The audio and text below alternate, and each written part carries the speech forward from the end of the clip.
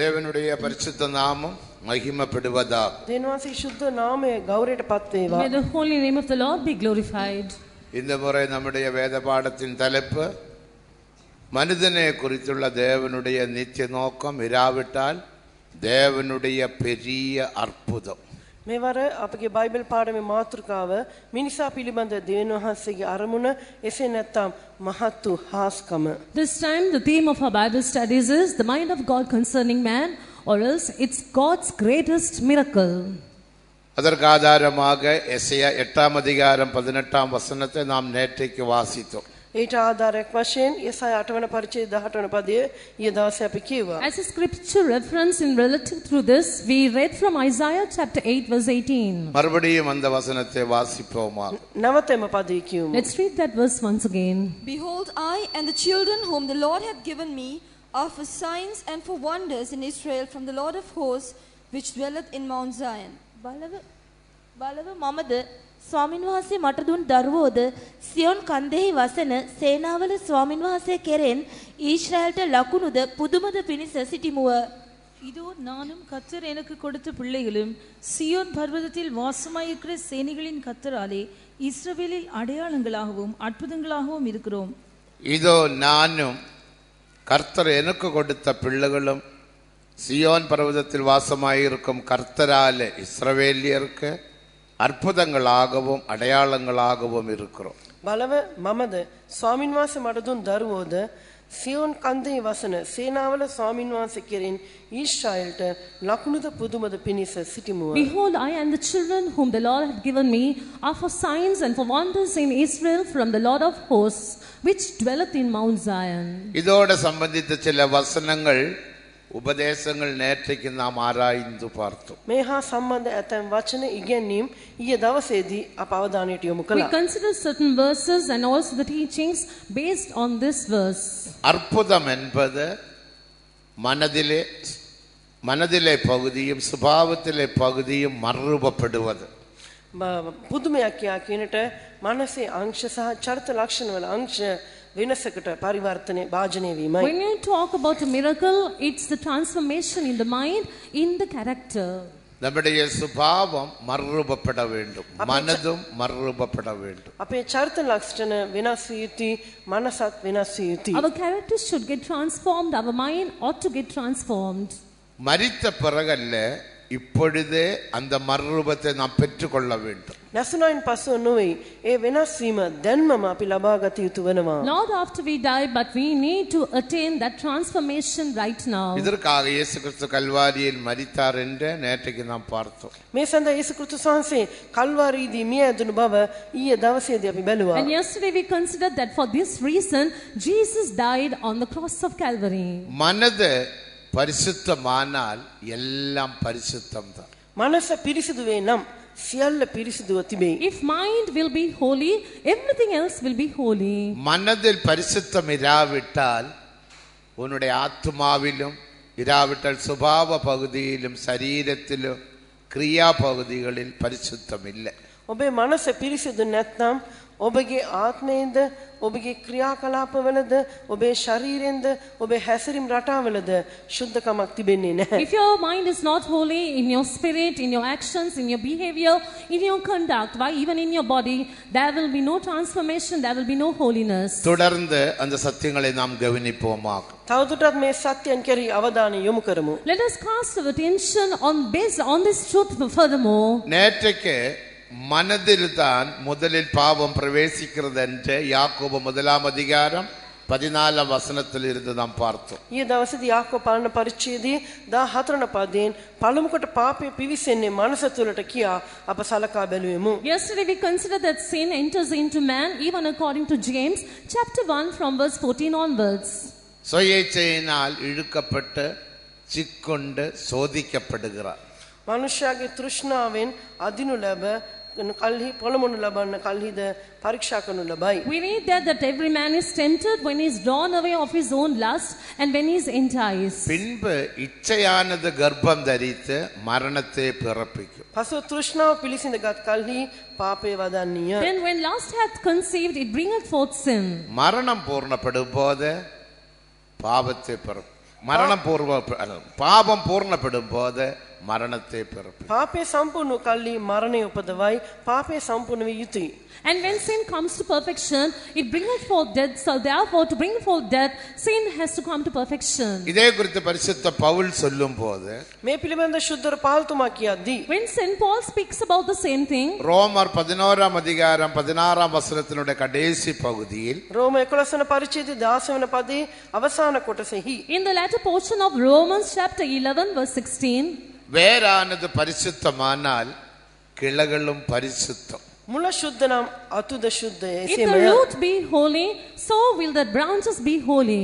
அந்த பகுதியில் வேற இயேசு கிறிஸ்துவே சுட்டி காட்டுகிறது. ඒ ස්ථානයේ මුල යේසු ක්‍රිස්තුස් වහන්සේව පෙන්වනවා. In this place the root signifies the Lord Jesus Christ. ஆனால் நமது பகுதியை நாம் சிந்திக்கும் போது නමුත් අපේ පැත්තෙන් අප ගැන සිතා But බලද්දී when we consider this matter on our part, அந்த வேர் என்பது மனதை வெளிப்படுத்துகிறது. මුල කියා කියන විට මනස පෙන්눔 කරයි. this root signifies our mind. வேரானது பரிசுத்தமானால் கிளைகளும் பரிசுத்தம். මුල ශුද්ධ නම් අතුත් ශුද්ධය. If the root will be holy, the branches will also be holy. தேவனுக்கு மகிமை. දෙවියන් වහන්සේට මහිමය. Glory be to God. ஒரு மரம் திருத்துவத்தை வெளிப்படுத்துகிறது. එක ගසක් ත්‍රිඑක් දෙවිඳුන්ව එළිදරව් කරයි. A tree signifies the Trinity. மரத்தினுடைய வேறு மனதை வெளிப்படுத்துகிறது, தடி பகுதி இருதயத்தை வெளிப்படுத்துகிறது, கிளைகளும் கொடிகளும் சரீரத்தை வெளிப்படுத்துகிறது. එක ගසක මුල මනස පෙන්눔 කරනවා. ඒ කඳ ප්‍රදේශයේ ප්‍රාණය පෙන්눔 කරනවා. ඒ අතු පත්‍ර ආදිය සිරුර නිරූපණය කරයි. When you take the mind, when you take a tree, the root signifies the mind and the stem signifies the heart, and we see that the branches and the leaves signify the body. வேரானது மண்ணில் மறைந்திருக்கிறது. මුල පස තුල පසට යට වී තිබෙනවා. The roots are hidden under the ground. இதேபோல நமது சிந்தனைகள், எண்ணங்கள், தோற்றங்கள், ஞாபகம் எல்லாம் மனதில் மறைந்திருக்கிறது. මෙලෙස අපේ සිතිවිලි කල්පනා අදහස් මතකය සියල්ලම මනසෙහි සැඟවී තිබේ. In the same manner, our intentions, our thoughts, imaginations, all these things are found hidden in our mind. வேரானது பரிசுத்தமானால் கிளைகளும் பரிசுத்தம். මුල ශුද්ධ නම් අතුත් ශුද්ධය. If the root will be holy, the branches will also be holy. வேரில் பூச்சி வந்து விட்டால் මුලට පණුවන් ගැසුවා නම් But if the insects or pests will come onto the roots, இலைகள் எல்லாம் சுருண்டு விடும். පත්‍ර හැකිලෙයි. the leaves will all curl up. உன்னுடைய மனதில் பரிசுத்தம் இல்லாத காரியங்கள் வந்தால் ඔබේ මනස තුළට ශුද්ධ නොවූ දේවල් පිවිසෙයි නම් If unholy things will enter into your mind, இலையானது சுருண்டு போய் காய்ந்து போகிறது போல உன்னுடைய சமாதானமும் உன்னுடைய சரீர இடபாடுகள் இல்லைங்கள் சரீரிக காரியங்களும் சோர்ந்து போய்விடும். පත්‍ර ඇකිලි වියලි යන්නක් මෙන් ඔබගේ සමාදානය තුරන්ව ගොස් ඔබගේ ශාරීරික දේවල්ද ඒ ආකාරයෙන්ම වියලි යයි. just like how the leaves will curl up and be dry and in a faded state, or you will lose your peace and harmony, and your bodily state also will faint. சிலர் சொல்லுகிறார்கள், මේ නිසයි කියන්නේ That is why some people நான் say, பேசியதெல்லாம் தப்புதான், මම කතා කරන දේ ඔක්කොම වැරදි all තමයි. what I speak is wrong நான் indeed. சத்தமாக பேசினேன், මම හයියෙන් කතා කරනවා. I speak loudly. தரக்குறைவாக பேசினேன், මම ඉතා අව탁සේරු කරමින් කතා කළා. I just speak as the way I like. நான் பேசினது தப்புதான், මම කතා කළා වැරදි තමයි. It is true that it's wrong the ஆனா way I speak. என்னோட மனது சுத்தம் என்று சொல்லுகிறார்கள். නමුත් මාගේ මනස පිරිසිදුයි කියලා කියනවා. But they say my mind is clean and என்னோட holy. இருதயம் சுத்தம், உங்களுக்கு எல்லாம் தெரியாது, தேவனுக்கு தான் தெரியும். මගේ හදවත පිරිසිදුයි. ඔබ සියලු දෙනා දන්නේ නැහැ. නමුත් දේන වාසේ දන්නවා. My heart is clean and holy. You don't know it, but the Lord knows it. அப்படி சொல்லுகிறது இல்லையா? එමෙ කියනවා නැද්ද? Don't we say that? உண்ட மனது சரியில்லாததினால தான், பரிசுத்தம் இல்லாமல் இருக்கிறதுனால தான் அசுத்தமான வார்த்தைகளை நீ வாயினால் பேசினாய். ඔබේ මනස පිරිසිදු නිසා නැති නිසායි ඔබේ මනස හරි තත්ත්වයේ නැති නිසායි පිරිසිදු නැති වචන ඔබ කතා කරන්නේ. It's because your mind is not holy. It's because the things that are in your mind are not holy. They're not clean and not in the right state. The things that you speak are also not right. அற்புதம் என்பது மனதிலே பரிசுத்தமாக்கப்படுவது. පුදුමය වූ කලී මනස පිරිසිදු කරන ලැබීමයි. Miracle means your mind getting clean and cleansed. புதிய எருசலேம் சீயோனிலே பரிசுத்தவான்கள் முற்றிலும் மனதில் பரிசுத்தமாக்கப்பட்டவர்கள். නව යෙරුසලමේ සියෝනේ සිටින ශුද්ධවන්තයන් මුළු මනින්ම මනස පවිත්‍රත්වයට භාජනය වූ අය. The saints who are seen in Zion and New Jerusalem are ones whose minds are fully clean உன்னுடைய and pure. மனதில் பரிசுத்தம் இராவிட்டால் ඔබේ මනස ශුද්ධ නැත්නම් If there is no holiness in your mind, நீ மதில் இடிந்த பாழான பட்டணம் போல் இருப்பாய். පවුර කඩා වැටුණා වූ පාළුවට පත්තු නුවරකට ඔබ සමාන වෙනවා. you can be compared to a desolate city whose walls are broken down. நீதிமொழிகள் 25ஆம் அதிகாரம் 28ஆம் வசனத்தை வாசிக்கும் பொழுது හිතෝපදේශ 25 වන පරිච්ඡේදයේ 28 වන පදයේ කියවද්දී According to what we read in Proverbs chapter 25 verse 28, ஆவியை அடக்காத மனிதன் மதில் இடிந்த பாழான பட்டணம் போல் இருக்கிறான். තමාගේ සිතම අඩපවත්තා නොගන්නා තැනැත්තා පවුර බිඳ වැටුණා වූ පාළුවට පත්තු නුවරකට සමානව සිටිනවා. he that hath no rule over his own spirit is like a city that is broken down and without walls. நீ ஒரு பட்டணம் தான், ඔබත් නුවරක්. You are a city நீ indeed. பலமான பட்டணம் தான். ඔබ ශක්ති සම්පන්න නුවරක් You සැබෑවයි. are a strong city indeed. Isaiah 26ஆம் அதிகாரம் 1ஆம் வசனத்தை கவனிக்கும் போது ඒසාය 27 වන පරිච්ඡේදයේ පළවන පදයේ සලකා බලද්දී When we consider Isaiah chapter 24 நமக்கு verse 1, பலனான ஒரு பட்டணம் நகரம் உண்டு.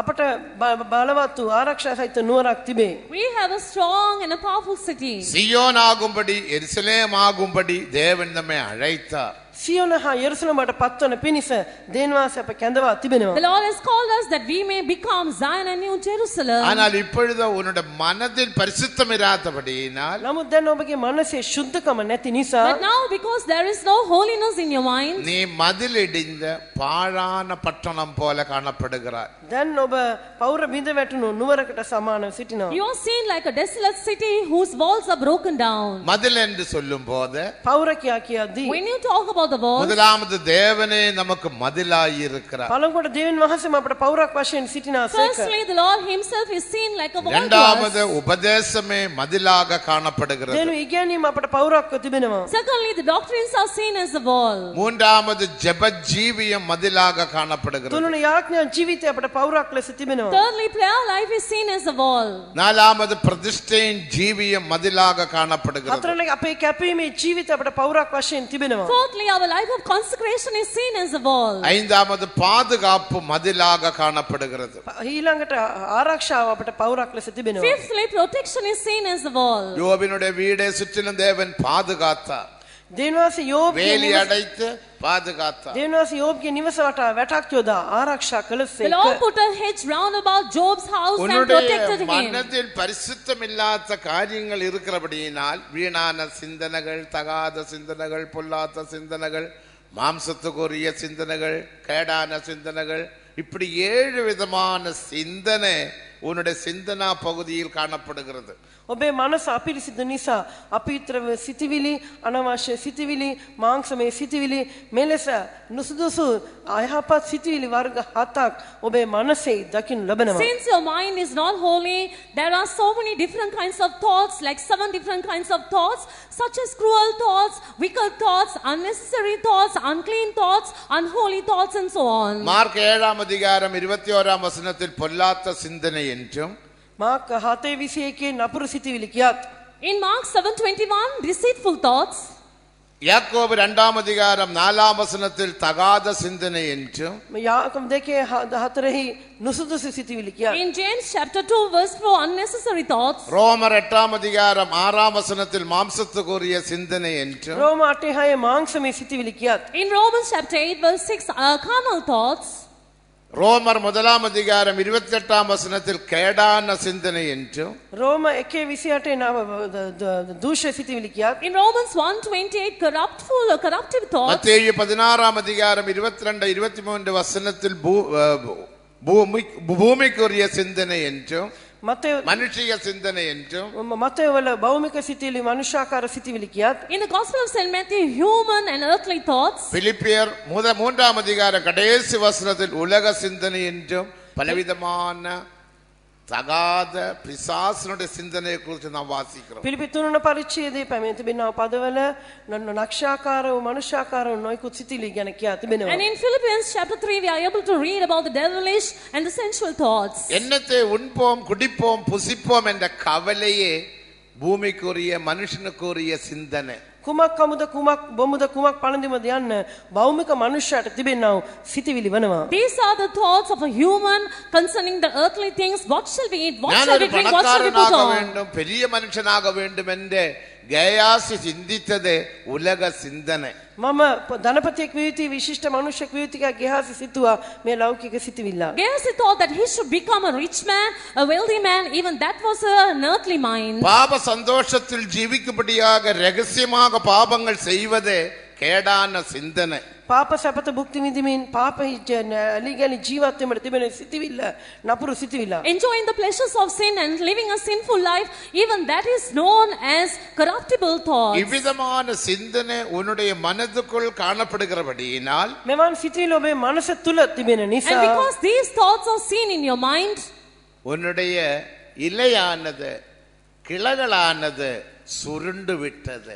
சமாதானம் இல்லாமல் கையின் பிரயாசத்தில் ஆசீர்வாதம் இல்லாமல் தொடுவதெல்லாம் நாசமாக காணப்படுகிறது. ඔබේ පත්‍ර ඇකිලී තිබෙනවා සමාදානයේ තුරන්ව ගොස් හස්තේ ක්‍රියාවන්ට ආශිර්වාදයක් නැ අත තබන හැම දෙයක්ම විනාශයට පත්වනවා. your leaves and your branches have become dry and faded and all curled up, and whatever you do, you don't see any prosperity. Wherever you may lay your hands, everything seems useless. சிலர் உலகத்திலே நல்ல வேலை செய்கிறார்கள். සමහරට ලෝකේ හොඳ රැකියාවක් කරනවා විය හැකි. Some people may be doing a good job in the world, ஒரு முன்னேற்றம் இல்லை. නමුත් දියුණුවක් නැහැ. but there is no progress at all. Business பண்ணுகிறார்கள். ව්‍යාපාර කටයුතු නිරත වෙනවා. They all do business. முன்னேற்றம் இல்லை. දියුණුවක් නැහැ. There is no progress. காரணம் என்ன? හේතුව කිමද? What is the reason? தொடுவதெல்லாம் நாசமாகும். අත තබන හැම දෙයක්ම නාස්ති වී යනවා. Whatever they lay, wherever they may lay their hand, everything becomes வேதவசனம் என்ன wasteful. சொல்லுகிறது? දේව වචනේ කුමක් What කියයිද? does the word of God say? நீ செய்வதெல்லாம் வாய்க்கும். නුඹ කරන සියල්ල සඵල වන්නේය. Whatsoever you may do, it shall prosper. நான் உன்னோடு இருப்பேன். මම නුඹ සමග සිටිමි. I shall be with you. நீ போராட்டம் இல்லாமல் ஜீவிப்பாய். ඔබ පොරබැදීමකින් තොරව ජීවත් වෙනවා ඇත. You shall live without any conflict. ஆசா ராஜாவினுடைய வாழ்க்கையில் ආසා රජුගේ ජීවිතේ Even in the life of King Asa, 35 வருடம் போராட்டம் இல்லாமல் அவன் காணப்பட்டான். අවුරුදු 35ක කාලයක් පොරබැදීකින් තොරව ඔව් දකින්න ලැබුවා. he was seen without any conflict for 35 long years. 2 நாளாகமம் 15 அதிகாரம் கடைசி வசனத்தில் வாசிக்கிறோம். දෙවෙනි ලේකම් 15 වන පරිච්ඡේදයේ අන්තිම පදය අපි කියනවා. We read in 2 Chronicles chapter 25 in the last verse. அவனுடைய வாழ்க்கையில் 35 வருடம் போராட்டம் இல்லையா? ඔහුගේ ජීවිතයේ අවුරුදු 15ක කාලයක් පොරබැදීමක් නැහැ. It seems that he had no conflict in his life for 35 years. காரணம் அவன் தேவனோடு இருந்தான். හේතුව දේවාසී සමග සිටියා. The reason is he was with the Lord. 2 நாளாகமம் 15 அதிகாரம் 2 வசனத்தின்படி දෙවෙනි ලේකම් 15 වන පරිච්ඡේදයේ දෙවන පදයට අනුව According to 2 Chronicles chapter அவன் 15 verse 2, தேவனோடு இருந்தான். ඔව් දේවාසී සමග සිටියා. he was with the Lord. 2 நாளாகமம் 14 அதிகாரம் 11 வசனத்தின்படி දෙවෙනි ලේකම් 14 වන පරිච්ඡේදයේ 14 වන පදයට අනුව According to 2 Chronicles chapter 14 அவன் verse ஜெப 14, ஜீவியம் உள்ளவனாக ඔව් காணப்பட்டான். යාඥා ජීවිතයක් ඇතිව සිටියා. he was seen with a prayer life. 2 நாளாகமம் 14 அதிகாரம் 2 இருந்து 5 வரை வாசிக்கும் போது දෙවෙනි ලේකම් 14 වන පරිච්ඡේදයේ දෙවන පදයේ සිට 5 වන පදය දක්වා කියවා බලද්දී When we read 2 Chronicles chapter 14 அவன் verse 2 நன்மையான to 5, காரியங்களை செய்தான். நன்மையான ඔව් காரியம். යහපත් දේවල් කළා. he did good things. இதெல்லாம் எதை வெளிப்படுத்துகிறது? මේ සියල්ල දේව වචනයයි එළිදරව් කරන්නේ. Why are these things mentioned in அவனுடைய God's word? மனம் சுத்தமாக காணப்பட்டது. ඔහුගේ මනස පිරිසිදුව තිබුණා. His mind was seen holy. சுத்தமுள்ளவனுக்கு எல்லாம் சுத்தம். පිරිසිදු සැනැත්තාට සෑම දෙයක්ම පිරිසිදුයි. To the one who is holy, everything is holy. வேறானது பரிசுத்தமானால் கிளைகளும் பரிசுத்தம். මුල ශුද්ධයි නම් අතුත් ශුද්ධයි. If the root will be holy, the branches will also be உன்னுடைய holy. கையின் பிரயாசங்களில் ஆசீர்வாதம் இராவிட்டால் ඔබේ හස්තේ ක්‍රියාවල් වල ආශිර්වාදයක් නැත්නම් If there will be no blessing in the work of your hands, ஆவிக்குரிய ஜீவியத்திலும் எழுத்தின்படியும் உனக்கு ஒரு முன்னேற்றம் இராவிட்டால் ආත්මික ජීවිතයේ පදකතාර්ථ වශයෙන්ුත් ඔබ තුල ප්‍රගතියක් නැත්නම් if there is no progress even in your spiritual life and even materially and பரிசுத்த physically, வேதாகமம் சொல்லுகிறது ශුද්ධ ලියවිල්ල the පවසනවා word of God says, உன்னுடைய மனம் சுத்தமில்லை. ඔබේ මනස පිරිසිදු නැහැ. your mind is not holy.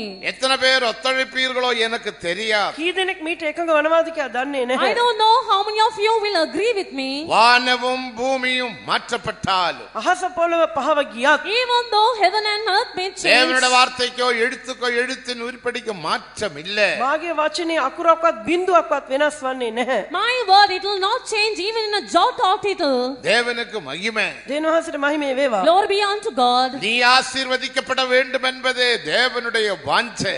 ඔබ ආශිර්වාද ලැබීම දෙවියන්වහන්සේගේ කැමැත්ත It වෙනවා. is God's desire that you should be blessed. 3 யோவான் 2ஆம் வசனத்தை வாசிக்கும் பொழுது තුනන යෝහන් දෙවන පදේ කියවද්දී When we read the second verse of 3rd John, பிரியமானவரே, உன் ஆத்துமா வாழுகிறது போல எல்லாவற்றிலேயும் வாழ்ந்து நீ சுகமாயிருக்க வேண்டும். ප්‍රේමවන්තයන් නුඹේ ආත්මය සඵල වන්නාක් මෙන් නුඹ සියල්ලේදී සඵලව සුවසේ සිටිය යුතුයි. beloved, I wish above all things that thou mayest prosper and be in health, even as thy soul prospereth. நீ வேதனையில் இருப்பது, பிரச்சனையில் இருப்பது, நெருக்கத்தில் இருப்பது, கடன் தொல்லையில் இருப்பது, வியாதியில் கஷ்டப்படுவது எனக்கு சித்தம் இல்லை. ඔබ වේදනාවට පත් වී කරදරවලට මැදි වී රෝගාතුරව ප්‍රශ්නවලට මැදි වී ණයබරින් පසුවීම මාගේ කැමැත්ත නොවේ. It is not my will that you should be seen in pain and agony, sorrow and grief, caught in problems and seen in financial debts. இதற்கெல்லாம் காரணம் என்ன? මේ සියල්ලට හේතුව කුමක්ද? Now what is the reason for all உன்னுடைய this? வாழ்க்கையில் கடன் தொல்லை வருகிறதுக்கு காரணம் என்ன? ඔබේ ජීවිතය ඔබ ණයබර වන්ට හේතුව කුමක්ද? Why have you got financial debts problems in your family? உன்னுடைய கையின் பிரயாசத்துக்கு ஒரு முன்னேற்றம் இல்ல, காரணம் என்ன? ඔබේ හස්තේ ක්‍රියාවලට දියුණුවක් නැහැ. හේතුව කුමක්ද? There is no progress in the work of your hand. What is the reason? என்னுடைய மனதில் பரிசுத்தம் இல்ல. ඔබේ මනසේ ශුද්ධකම නොමැත. There is no holiness in your mind. தேவனுக்கு மகிமை. දෙවියන්වහන්සේට මහිමේ වේවා. Glory be unto God. பலவிதமான ஆசைகளுக்கும் இச்சைகளுக்கும் நீ அடிமைப்பட்டு இருக்கிறாய். අනේකාකාර ආශාවල් තෘෂ්ණාවල් වලට ඔබ වහල් වී සිටිනවා. You are seen as a slave to so many desires and lusts. தேவனுக்கு மகிமை. දෙවියන්වහන්සේට මහිමේ වේවා. Glory be unto அதனால்தான் God. நம்முடைய சிந்தனையில் ஒரு ஆழமான பரிசுத்தம் தேவை. එම නිසා අපේ මනසිත ගැඹුරු ශුද්ධකමක් අවශ්‍ය වන්නේ. That is why we need to have a deep holiness in our நீ mind. சரீரத்தை மட்டும் பார்த்தால் போதாது. ඔබ ශරීරයේ පමණක් සැලකුවාට මදි. If you look at the body alone, that is not நீ enough. சரீரத்தின்படி புகைப்பிடிக்காமல் இருக்கலாம், பாவம் செய்யாமல் இருக்கலாம். ශාරීරික ලෙස දුම්පානය නොකරනවා විය හැක, පව් නොකර සිටිනවා විය හැක. Physically, you may not be smoking and not committing any sin outside. உன்னுடைய சரீரத்தில் பாவம் செய்கிறது போல ඔබේ සිරුරේ ඔබ පව් කරන ලෙසින්ම Just like how you may be committing sin in your body, சரீரத்தில் நீ பொருளை திருடலாம், ඔබ අතෙන් මේ බාණ්ඩ සොරකම් කරන්න පුළුවන්. bodily you may steal an object, சரீரத்தில் நீ பொய்யை பேசலாம், කටෙන් ඔබ බොරු කියන්න and පුළුවන්. bodily you may tell a lie. சரீரத்தில் நீ விபச்சார பாவம் செய்யலாம். ශරීරේ කාම මිත්‍යාචාරය කළ හැක. Bodily you may be committing adultery. அதே போல மனதிலும் பாவம் செய்யலாம். ඒ අයුරුම මනසේද ඔබට පව් කළ හැක. In the same manner you can commit those sins in your சரீரத்தில் mind. பாவத்துக்கு என்ன தண்டனை உண்டோ ශාරීරික පව් වලට කුමන දඬුවම් තිබෙනවාද? Whatever punishment there may be for the bodily sins, மனதிலே பாவங்களுக்கும் தண்டனை உண்டு. මනසේ පාප වලට දඬුවම් තිබෙනවා. there is punishment also for the sins that are committed in the mind. தேவனுக்கு மகிமை. දෙවියන්වහන්සේට මහිමේ වේවා. Glory be unto God. அதுபடினால் தான் மனதில் பரிசுத்தம் தேவை. එම නිසා මනසේ ශුද්ධකම අවශ්‍ය වන්නේ. That is why we need to have holiness in our உன்னுடைய mind. மனதில் பரிசுத்தம் இராவிட்டால் ඔබේ මනසේ ශුද්ධකම නොමැති If නම් there is no holiness in your mind, நீ மதிலிடிந்த பாழான பட்டணம் போல காணப்படுகிறாய். කවුරක් නැති කඩා වැටුණා නුවරකට සමානයි. you are seen like a desolate city whose walls are broken down. தேவன் என்னோடு இருக்கிறார் என்று நீ சொல்லுகிறாய், தேவ சத்தத்தை கேட்கிறதில்லை. දෙවියන්වහන්සේ මා සමග සිටිනවා ඔබ කියනවා. නමුත් දෙවියන්වහන්සේගේ හඬ ඇසෙන්නේ නැත. You declare that the Lord is with you, but you don't hear the voice of God. ஜெபிக்க வேண்டும் என்று நீ வாஞ்சிக்கிறாய், ஜெபிக்க முடிகிறதில்லை. ඔබ යාඥා කරන්නට ආශා වෙනවා. නමුත් යාඥා කරන්න බෑ. You desire to pray, but you are unable to pray. உபதேசத்தின்படி ஜீவிக்க வேண்டும் என்று வாஞ்சிக்கிறாய், உபதேசத்தின்படி ஜீவிக்க முடிகிறதில்லை. ඉගැන්වීම ජීවත් වන්න ආශා වෙනවා. නමුත් ඉගැන්වීම ජීවත් වන්නට නොහැකි. You want to live according to the doctrines and teachings, but you are unable to do it. தேவனுக்கு மகிமை. දෙවියන්වහන්සේට මහිමේ වේවා. Glory be unto God. இதற்கெல்லாம் காரணம் மனதில் பரிசுத்தம் இல்லாத நிலைமை. මේ සියල්ලට හේතුව මනසේ ශුද්ධකම නොමැති වීමයි. The reason for all this is there's no holiness in your mind. அதனால தான் சாலமோன் ராஜா தெளிவாக எழுதினார், உன்னுடைய மனதில் பரிசுத்தம் இராவிட்டால் நீ மதிலிடிந்த පාழාන පට්ටනම් පෝල කාණපඩුවායි. එම නිසා සාලමෝන් මේ තරම් පැහැදිලිව ලියා තිබෙන්නේ නුඹේ මනසේ ශුද්ධකම නැත්නම් තමගේ සිත පැඩපාත නොගන්නා තැනැත්තේ පවුරක් නැති බිඳ වැටුණු නුවරකට සමානයි කියා. That is why Solomon has written this very clearly, saying, he that has no holiness in his mind is like the desolate city whose walls are broken down. சாலமோனும் ஒரு காலத்தில் முன்காலத்தில் மனதில் பரிசுத்தமுள்ளவனாக காணப்பட்டான். කාලයක් සාලමෝන් ආරම්භ කාලයේදී මනසේ ශුද්ධකම ඇතිව දකින්න Once ලැබුවා. upon a time, in the beginning, Solomon had holiness in his mind. முதலாம் ராஜாக்கள் 11ஆம் அதிகாரத்தில் வரும்போது පළවෙනි රාජාවලිය 11 වන පරිච්ඡේදයට පැමිණෙද්දී When we come to 1 Kings chapter 11, அவன் மனதில் பரிசுத்தமில்லாதவனாக காணப்பட்டான். මනසේ ශුද්ධකම නැති කරගත්ත අයෙක් බටපත් he සිටියා. was seen as one who had holiness in his தேவனுக்கு mind. விரோதமாக அநேக பாவங்களை செய்தான். දෙවියන්වහන්සේ විරුද්ධ නොඑක් පාප කරන්නට යෙදුණා. He began to commit a lot of sins against the Lord. அவனுடைய தகப்பனாராகி தாவீது மரிக்கிறதுக்கு முன்னமே ඔහුගේ පියාණන් දාවිත් නසින්නට පෙර ආතුව Even before the death of his father David, சாலமோனை கூப்பிட்ட இவ்விதமாக சொன்னார். සාලමෝන් කැඳවා ඔහුට මෙලෙස කීවා. he called Solomon unto him and told like N this, மகனாகிய சாலமோன், මාගේ පුත්‍රෝ සාලමෝන් O my son Solomon, நீ தேவனை தேடினால் தென்படுவார். නුඹ දෙවියන්වහන්සේ සොයනවා නම් දෙවියන්වහන්සේ නුඹට සම්බවනවා ඇත. if you will seek the Lord, he will be found of you. நம்முடைய தேவன் இருதயத்தின் நினைவுகளை ஆராய்ந்து பார்க்கும் தேவன். අපේ දෙවියන්වහන්සේ සිතේ කල්පනාවල් සොයා බලන්නව තනන් වහන්සේය. Our God is one who searches the thoughts and the reins of our hearts. நமது தேவன் இருதயங்களின் இருதயத்தின் சிந்தனைகளின் நினைவுகளை ஆராய்ந்து பார்க்கிற தேவன். අපේ දෙවියන්වහන්සේ සිතවිලි අදහස් විමසනවා තනන් Our වහන්සේය. God is one who searches the thoughts and the reins of our hearts. தேவனுக்கு மகிமை. දෙවියන්වහන්සේට මහිමය. Glory be to God. ஆனால் தன் மனதில் ஒரு தோற்றம் உண்டு. මනසෙහි සිතවිල්ලක් තිබෙනවා. So පටන් ගැනීමක්. we see the intention in our heart. தேவனுக்கு மகிமை. දෙවියන්වහන්සේට මහිමය Glory වේවා. be to God. நீதிமொழிகள் 24ஆம் அதிகாரம் 9ஆம் வசனத்தை வாசிக்கும் பொழுது හිතෝපදේශ 27 වන පරිච්ඡේදයේ 9 වන පදයේ කියවද්දී When we read Proverbs chapter 28 verse 9, தீய நோக்கம் பாபம் தான். தீய நோக்கம் பாபம் தான். නපුරු සිතවිල්ලක් வாசித்து பாருங்க. නපුරු අදහසත් පාපයක්. நீதிமொழிகள் 24:9. Proverbs chapter 24 verse 9, the thought of foolishness is sin. මෝඩයාගේ යෝජනාව පාපේය. නිନ୍ଦා කරන්නද මනුෂ්‍යයට පිළිකුලක්ය.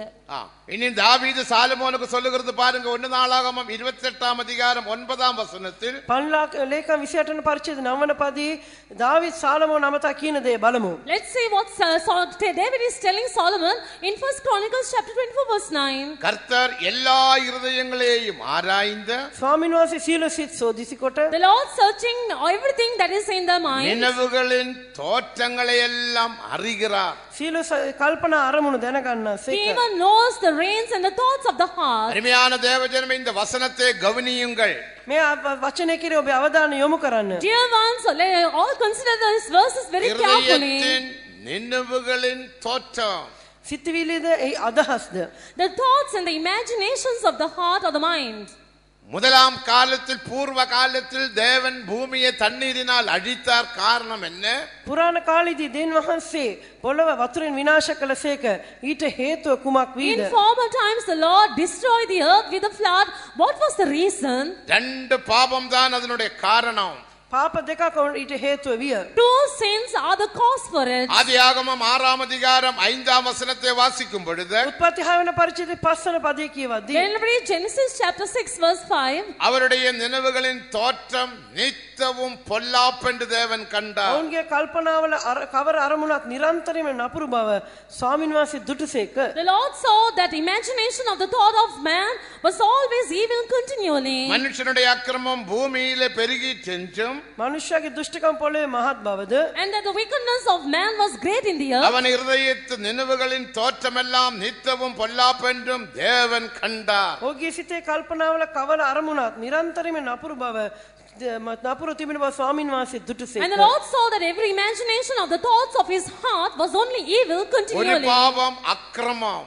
ඔබේ පාපය එක පාපයක් නම් අයිතුකම. One of your sins is wickedness. அக்கிரமம் என்ன?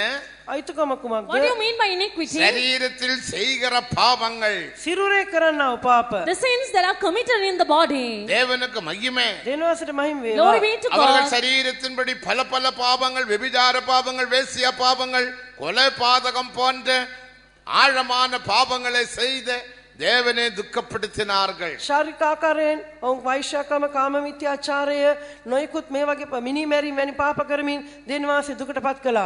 Bodily or physically, they committed a lot of sins like adultery, fornication, murder, and they grieved the heart of God. இரண்டாவது பாவம் දෙවන පාපය And the second kind of sin, இருதயத்தின் நினைவுகளின் தோற்றம் நித்தவும் பொல்லாப்பென்று கண்டார். ඔවුන්ගේ සිතේ කල්පනාවල් අරමුණු නිරන්තරයෙන් නපුරු බව දෙවියන්වහන්සේ and the දුටුවා. Lord saw that every imagination of the thoughts of his heart was only evil continually. நாம் அற்புதமாக காணப்பட வேண்டும். අප පුදුමයක් වශයෙන් දකින්න ලැබිය යුතුයි. We should be seen as a wonder. அற்புதம் என்று சொன்னா கண் இல்லாதவனுக்கு கண்ணு வருவது, கால் இல்லாதவனுக்கு கால் வருவது மட்டுமல்ல.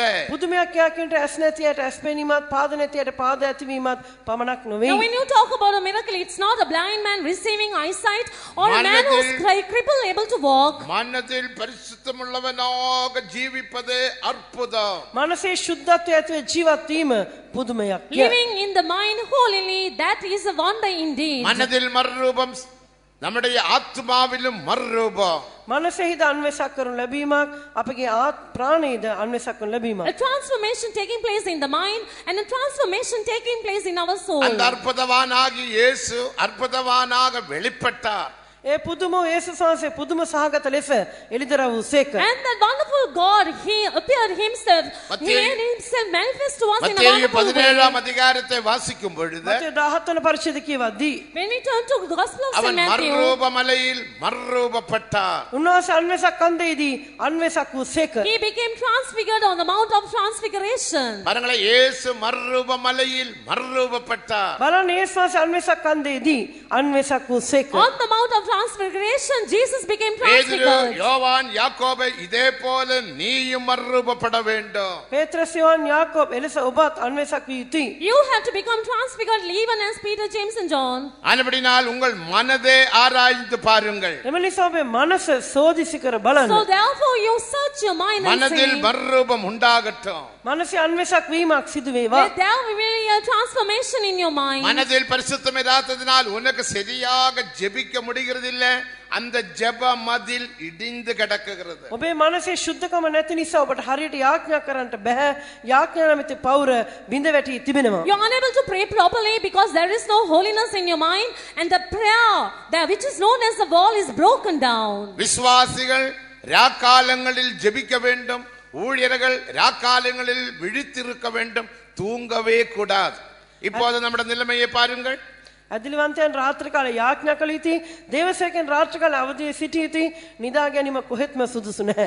The believers should pray in the night, and the servants of God should not sleep throughout the night. They should be vigilant பழைய and praying. பிரமாணத்தின்படி பழைய பிரமாணம் පරණි ගිවිසුම අනුව According to the Old Testament ஒருவன் period, தீர்க்க தரிசனம் சொல்ல வேண்டுமானால் කෙනෙක් අනාගත වාක්‍ය පවසන්නට නම් if a man is to prophesy, சனிக்கிழமை ராத்திரியில் அவன் 3 மணி நேரம் விழித்து ஜெபிக்க வேண்டும். සෙනසුරාදා රාත්‍රී පැය 3ක් අවදිව ඉඳ යාඥා කළ on යුතුයි. a Saturday night he should be awake for 3 hours and ஒரு be in மணி நேரம் prayer. தூது கொடுக்க வேண்டுமானால் පැයක දේශනයක් ඉදිරිපත් කරන්නට If නම් he has to give a message for 1 hour, முழுவதும் ஜெபிக்க வேண்டும். මුළු රාත්‍රියම යාඥා කළ යුතුයි. he must pray throughout the night. இப்ப வந்த உடனே தீர்க்க தரிசனம் தான். දැන් ආසනින්ම අනාගත වාක්‍ය. Now the moment they come, they begin to prophesy. 3 மணி நேரம் ஜெபிக்காவிட்டால் தீர்க்க தரிசனம் சொல்லாதே. පැය 3ක් යාඥා කළේ නැත්නම් අනාගත වාක්‍ය පවසන්න එපා. If you will not pray for 3 hours, don't prophesy. வரங்கள் கிரியை செய்ய வேண்டுமானால் ஜெபம் என்ற மதில் காணப்பட வேண்டும். දීමනා ක්‍රියා කරන්න නම් යාඥාව නම් පෞර තිබිය යුතුයි. If the gift should operate, you should have that wall called the மனதில் prayer. பரிசுத்தம் இராததினால் මනසේ ශුද්ධකම නොමැති නිසා Because there is no holiness holiness in the ஜெப mind. வாழ்க்கையும் போய்விட்டது. යාඥා ජීවිතය තුරන්ව ගොසින්. The prayer life is lost. உபதேசம் போய்விட்டது. ඉගැන්වීම් තුරන්ව ගොසින්. The doctrine is lost. பாதுகாப்பு போய்விட்டது. ආරක්ෂාව නැති වී ගොසින්. The protection is gone. சுத்திகரிப்பு போய்விட்டது. පවිත්‍ර කරන ලැබීම නැති වී ගොසින්. Sanctification is no எல்லாம் more. சுத்திகரிக்க வேண்டும், பரிசுத்தமாக ஜீவிக்க வேண்டும், ஜெபிக்க வேண்டும், உபதேசத்தின்படி ஜீவிக்க வேண்டும் என்று தீர்மானிக்கிறார்கள். ஆனால் அவர்கள் சொன்னபடி செய்கிறதில்லை. සියල්ල පිරිසිදු කරන ලැබිය යුතුයි, ඉගැන්වීමන ජීවත් යුතුයි, යාඥා කළ යුතුයි. මේ ආදි වශයෙන් තීරණවලට එළඹෙනවා. නමුත් ඒ අනුව ජීවත් වන්නට අපොහසත්ව They සිටිනවා. want to live holily, they want to be sanctified, that sanctification should take place, that they should be able to pray well, but they only desire but unable to do it. அதனால ரோமர் 2ஆம் அதிகாரம் 13ஆம் வசனத்தை வாசிக்கும் பொழுது එම නිසා රෝම දෙවන පරිච්ඡේද 13 වන පදයේ කියවද්දී That is why when we read Romans chapter 2 verse 13, யாக்கோபு 1ஆம் அதிகாரம் 23ஆம் வசனத்தையும் வாசிக்கும் பொழுது යාකෝබ පාවන පරිච්ඡේද 23 වන පදයට කියවද්දී also when we read James 1:23, எசேக்கியேல் 31ஆம் அதிகாரம் 33ஆம் வசனத்தின்படி එසේකියල් 31 33ට අනුව according to Ezekiel 31:33, என் சமூகத்தில் வருகிற யாவரும் நீதிமான்கள் சமூகத்தில் வருவதனால் நீதிமான்கள் அல்ல, அதன்படி செய்கிறவனே நீதிமான். මාගේ අබ්මුකට පැමිණෙන නිසා ධර්මිෂ්ඨයෙක් නොවන්නේය. ඒ අනුව කරන තැනැත්තාම ධර්මිෂ්ඨයෙක් වෙනවා ඇත. simply because they come to my presence, they are not righteous ones, and it is the ones who do according to what I say, they are those who are righteous. மனதில் பரிசுத்தம் இருந்தால் தான் ஏதாவது ஒரு செய்ய முடியும். මනසේ ශුද්ධකම තිබුණොත් පමණයි යම් දෙයක් කරන්නට පුළුවන් It's වන්නේ. only when there will be holiness in the mind, you will be able to do something. உங்கள் நிலைமையை ஒன்று ஆராய்ந்து பாருங்கள். ඔබේ තත්ත්වය සෝදිසි කර You බලන්න. search your state and see. உன்னுடைய மதில் எந்த நிலைமையில் காணப்படுகிறது? ඔබේ පවුර කොයි තත්ත්වයේ තිබෙනවාද? In what state are your walls found? ஒன்று புதுப்பித்துக் கொள்ளுங்கள். අලුත් කරගන්න. You renew them. மனதை பரிசுத்தப்படுத்திக் கொள்ளுங்கள். මනස පිරිසිදු කරගන්න. Sanctify your mind. இனி கர்த்தராகிய இயேசு கிறிஸ்து சொன்னது கவனிப்போம். ස්වාමී යේසු ක්‍රිස්තුස් කී දේ කෙරෙහි අවධානය යොමු Let කරමු. us consider what the Lord Jesus has spoken. மத்தேயு 5ஆம் அதிகாரம் 27 28 வசனங்களை வாசிக்கும் பொழுது මතේ 5 වන පරිච්ඡේදයේ 27 වන 28 වන පද කියවද්දී Then read Matthew 5 verses 27 and 28. விபச்சார பாவம் செய்யாதிருப்பாயாக என்று பூர்வத்தாருக்கு உரைத்ததை நீங்கள் கேள்விப்பட்டிருக்கிறீர்கள். කාම විත්‍යාචාර නොකර කියා පුරාතනට කී බව නුඹලා අසා තිබේ. Ye have heard that it was said by them of old time, thou shalt not commit adultery. ஆனா நான் உங்களுக்கு சொல்லுகிறேன், නුඹත් මම නුඹලාට කීමි. But I say unto you, ஒருவன் ஒரு ஸ்திரீயை இச்சையோட பார்த்தால் ස්ත්‍රීක දෙස රාගයෙන් බලන කවරෙක් නුමුත් that whosoever looketh on a woman to அவளுமாக lust, இருதயத்தில் விபச்சார பாவம் செய்தாயிற்று. එවලෙම ඈ සමග සිතින් කාම මිත්‍යාචාරය කෙලෙය. he has committed adultery with her already ஒருவன் ஒரு in his ஸ்திரீயை heart. இச்சையோட பார்த்தால் යමෙක් ස්ත්‍රියක් දෙස රාගයෙන් බැලුවහොත් If a man will look at a woman to lust, ஒருவன் ஒரு புருஷனை இச்சையோட பார்த்தால் එක් තැනැත්තෙක් දෙස රාගයෙන් යුක්තව බලයි නම් if a man will look at a woman with lust, நீ இருதயத்தில் விபச்சார பாவம் செய்தாய். ඔබ සිතෙන් කාම මිත්‍යාචාරය කළ you වගයි. have already committed adultery in your சரீரத்தில் heart. செய்யவில்லை, ඔබ ක්‍රියාවෙන් කිසිවක් කළේ නැහැ. You did not commit it bodily, இருதயத்தில் விபச்சார பாவம் செய்தாய். සිතෙන් කාම මිත්‍යාචාරය කර ඇත. but you have committed adultery நீ in your அந்த ஸ்திரீயை mind. தொடவில்லை, ඔබ එම ස්ත්‍රිය ස්පර්ශ කළේ නැහැ. You did not touch a woman. நீ அந்த ஸ்திரீயோடு பேசவில்லை. ඔබ එම ස්ත්‍රිය සමග කතා කළේ නැත. You did not talk to that woman. ஒருவேளை நீ பஸ் ஸ்டாண்ட் நிற்கும் போது பக்கத்தில் ஒரு ஸ்திரீ நின்று கொண்டு இருக்கலாம், அவளை நீ இச்சையோடு பார்க்கிறாய். ඇතැම් විට ඔබ බස් නැවතුම් පොලේ සිටිනවා, ඒ ස්ථානයේ කාන්තාවක් සිටිනවා, ඔබ තෘෂ්ණාවෙන් විත්යුක්තව ඈ වෙත නෙත් යොමු කරනවා. Maybe you are at the bus stop and there was a woman who was standing next to you and you look at her with lust in your eyes. செய்தித்தாளில் சில மோசமான படங்கள் வரும். සමහරට පුවත්පත්වල අශික්ෂිත පින්තූර පැමිණෙනවා. Sometimes there will be obscene pictures in the newspaper பார்க்கிறாய். ඒ තෘෂ්ණාවෙන් යුක්තව ඔබ බලනවා. and you look at it with lust. நீ என்ன செய்கிறாய்? ඔබ කරන්නේ කුමක්ද? What are you doing? அவளுமாக இருதயத்தில் விபச்சார பாவம் செய்கிறாய். ඒ අයුරින්ම ඔබ සිතෙන් කාම මිත්‍යාචාරය කරනවා. Immediately you are committing adultery in உன்னுடைய your மனதை heart. நீ தீட்டுப்படுத்துகிறாய். ඔබේ මනස දූෂණය කරගන්නවා. You are defiling your mind. உன்னுடைய மனதை நீ கரப்படுத்துகிறாய். மலப்படுத்துகிறாய். ඔබේ මනස කැලල් කරගන්නවා. You're corrupting your mind. தேவனுக்கு மகிமை. දෙවියන් වහන්සේට මහිමේ වේවා. Glory be to God. அதே வேளையில் நீ அவளோடு பேசவில்லை. ඒ සමගම ඔබ ඔවුන් සමග කතා කළේ At නැහැ. the same time, you never அவளுக்கு spoke to ஒன்றும் her. வாங்கி கொடுக்கவும் இல்லை. කිසිවක් අරන් දුන්නෙත් නැහැ. You did not buy anything for her. மயில தூர அமெரிக்காவில் ஒருவள் இருக்கலாம் என்று வைத்துக் கொள்ளுங்கள். ඇමරිකාවේ සතුම් ගණනක් ඈතින් කෙනෙක් සිටිනවා යයි සිතමු. Let's say there's somebody who's miles away, maybe in America. இச்சையோட அவளுமாக தொலைபேசியில் பேசுகிறாய். ඔබ තෘෂ්ණානුක්ත සමහර දේවල් ඒ පුද්ගලයා සමග කතා කරනවා. You talk to that person with lust over the telephone. நீ சிரிப்போட இச்சையோட பேசுகிறாய். ඔබ සිනාසමින් තෘෂ්ණාව ඇතිව කතා කරනවා. Smiling and with lust you talk to her. பரலோகத்தில் ஒரு புத்தகம் உண்டு, ஞாபக புத்தகம். ස්වර්ගයේ පොතක් තිබෙනවා සීවීමේ පොත යනුවෙන්. There's a book in heaven which is called the book of இத்தனாம் remembrance. தேதி நீ அவளுமாக தொலைபேசியின் மூலமாக இருதயத்தில் விபச்சார பாவம் செய்தாயிற்று என்று எழுதப்படும். අහවල් දවසේදී දුරකථනය තුලින් ඔබ සිතින් කාම මිත්‍යාචාරය කළා කියා පොතේ ලියනු It ලබයි. will be written in that book that on such and such a day you have committed adultery in your heart நீ with that ஒருவேளை தேவ woman. சமூகத்தில் வந்து ஆவியில் நிரம்பிக் கொண்டு இருக்கலாம். ඔබ දිනවා සමුයට ඇවිත් ආත්මෙන් පිරමින් පසුවනවා විය You may හැකියි. come to the presence of God and get filled in the ஆவியில் spirit. நிரம்பியும் உனக்கு ஒரு விடுதலை இல்ல. ඔබ ආත්මෙන් පිරෙන නමුදු නිදහසක් නැහැ. And even after getting filled in the spirit, there is no உன்னுடைய வீட்டிலே deliverance. பிரச்சனை.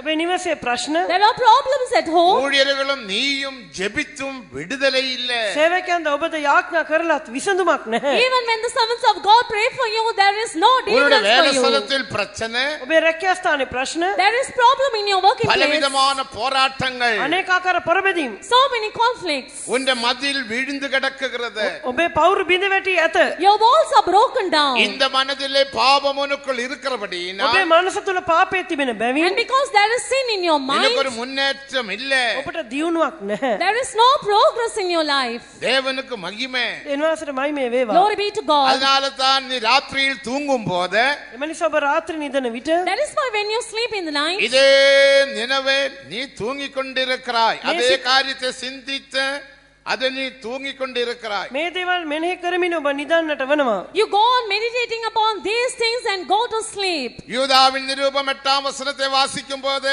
உனக்கு கெட்ட சொப்பனங்கள் உண்டாகும். යුද්ධගේ පොතේ 8 වන පදයේ කියත වෙන පරිදි ඔබට අපිරිසිදු සිහින දකින්න According ලැබෙනවා. to Jude verse 8, you will have filthy dreams. தேவனுக்கு மகிமை. දෙවියන්වහන්සේට මහිමේ වේවා. Glory be to கெட்ட God. சொப்பனங்கள் வருகிறதா?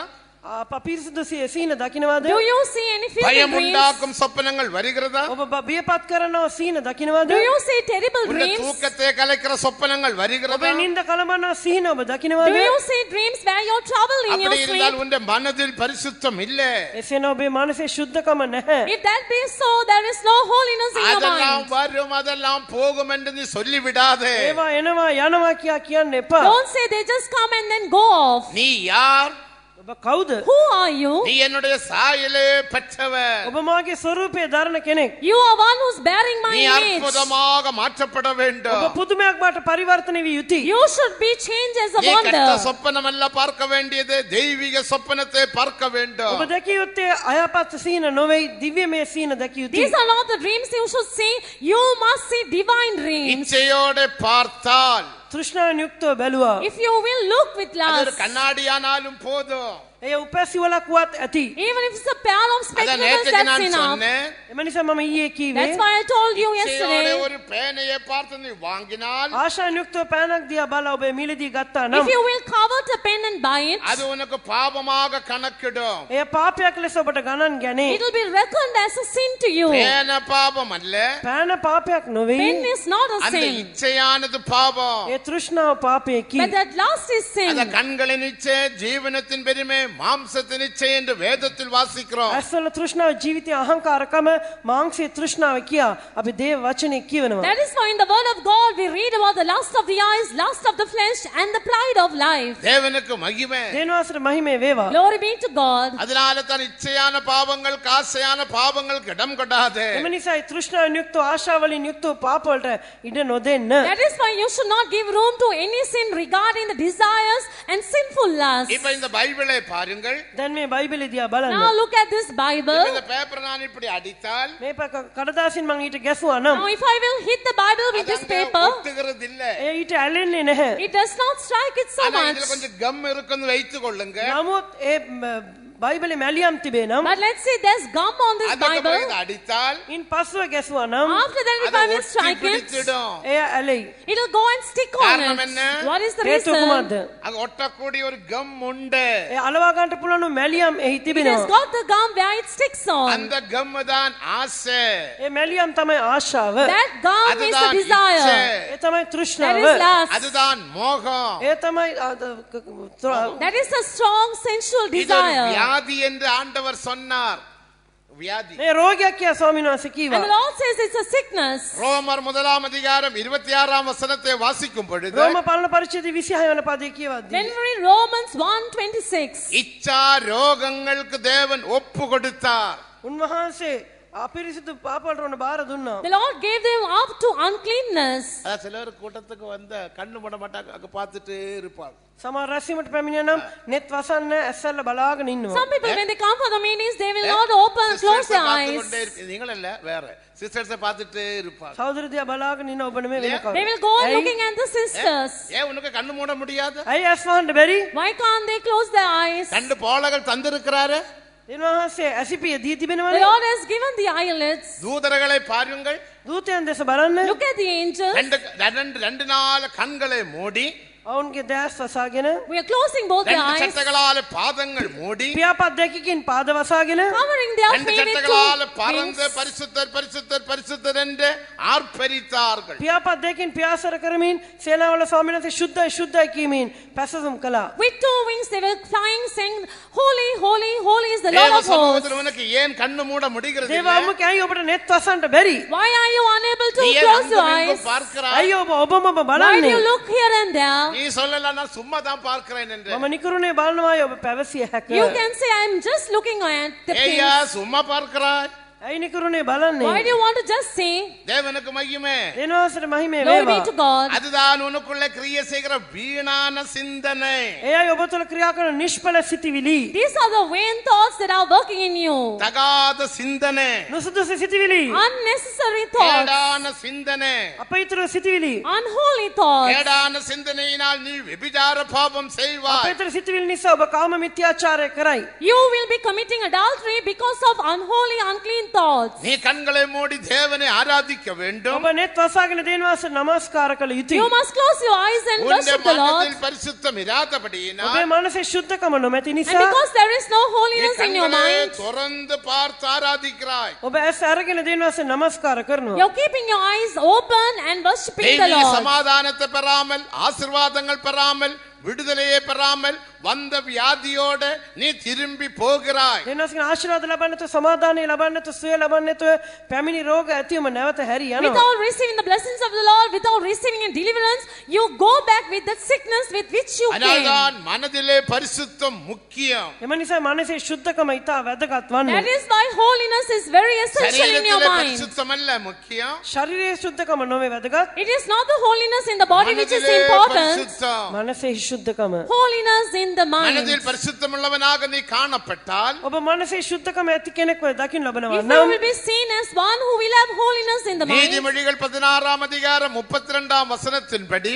හිතෝපදේශ 14 වන පරිච්ඡේදයේ 32 වන පදයට අනුව according to Proverbs 14:32, பட்டணத்தை பிடிக்கிறவனை பார்க்கிலும் நீ உத்தமன். නුවරක් අල්ලා ගන්නට වඩා ඔබ ශ්‍රේෂ්ඨයෙක්. you are greater and powerful than the one who takes the ஆவியை city. அடக்குகிற மனிதன் තමාගේ සිත මැඩපවත්වන තැනැත්තේ The one who rules his spirit பட்டணத்தை பிடிக்கிறவனை பார்க்கிலும் உத்தமன். නුවරක් අල්ලා ගන්න තැනැත්තට වඩා උතුම්. is greater than the one who takes over a நீ city. உத்தமனாயிருப்பாய். ඔබ උතුම් කෙනෙක්ව ඔබ සිටිනවා You ඇත. will be more powerful. உத்தமனுக்கு கர்த்தர் துணை. උන්වහන්සේ නිර්දෝෂ තැනැත්තට උපකාර කරන And the සේක. Lord is a help to the அன்றே upright. உமது கூடாரத்தில் யார் பிரவேசிப்பான்? ස්වාමීනි ඔබ වහන්සේගේ මණ්ඩපයට ඇතුල් වන්නේ කවුද? Oh Lord, who will enter into thy பரிசுத்த tabernacle? பர்வதத்தில் யார் உட்காரும்? ඔබේ ශුන්ද කන්දේ වසන්නේ කවුද? Who will dwell in thy holy hill? உத்தமனாய் நடந்து. නිර්දෝෂ ලෙස හැසිර. He who walks யார் uprightly. உத்தமன்? කවුද මේ නිර්දෝෂ Who තැනැත්තේ? is an upright man? உத்தமனாய் நடக்கிறவன் பிரவேசிப்பானா? නිර්දෝෂන සැසෙන තැනට ඇතුල් වෙනවලු. The one who walks uprightly will enter Uthaman there. யார்? කවුද මේ නිර්දෝෂ Who is the තැනැත්තා? upright man? மனதில் பரிசுத்தம் உள்ளவன்.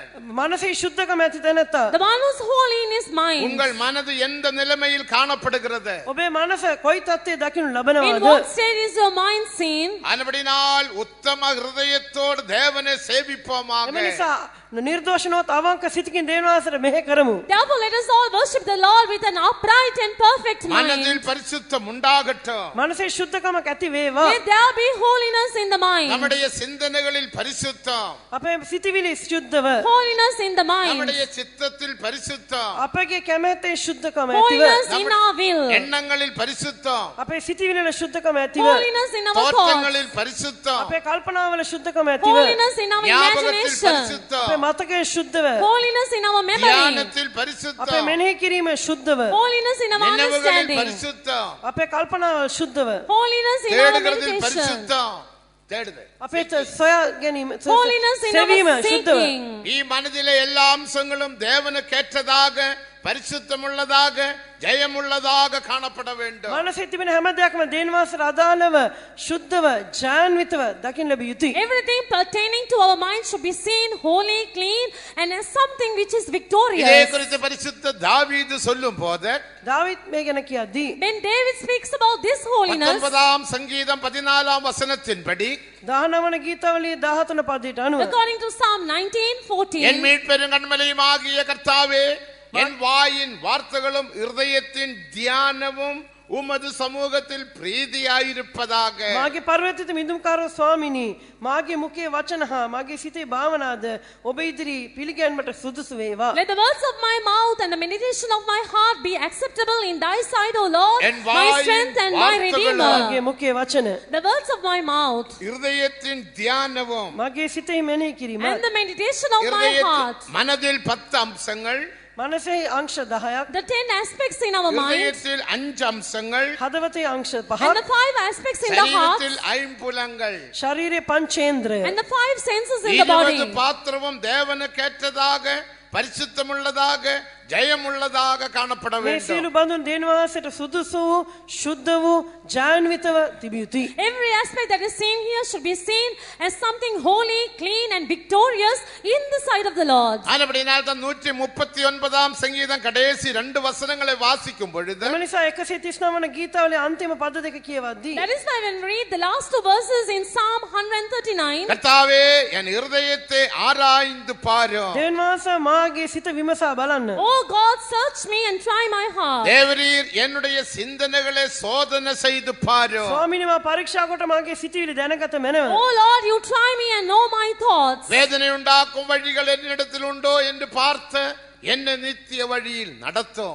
යම් නපුරු මාර්ගයක් මා තුළ ඇද්දැයි බලා සදාකාල මාර්ගී මා ගෙන ගිය මැනව. See if there be any wicked way in me and lead me in the way என்னுடைய everlasting. இருதயத்தை ஆராய்ந்து பாரும். මාගේ සිත සෝදිසි කර බැලුව මැනව. Lord, you search my heart and see. என்னுடைய இருதயத்திலே அம்சங்களை ஆராய்ந்து பாரும். මාගේ සිතේ අංශ සෝදිසි කර බලන්න. Search the aspects of my mind and இருதயம் see. என்று சொல்லும்போது சுபாவங்கள், හදවත කියනට චරිත ලක්ෂණ, When you talk about the heart, it's the character, ආශාවන්, it's the Asha desire, பாசங்கள், සැපත, all the pleasures and எழுச்சிகள், desires, எடிச்சு emotion, emotions, චිත්ත වේගය தெரிந்து கொள்ளுகிற பகுதி. තෝරා ගැනීමේ and අංශය. choosing. தேவனுக்கு மகிமை.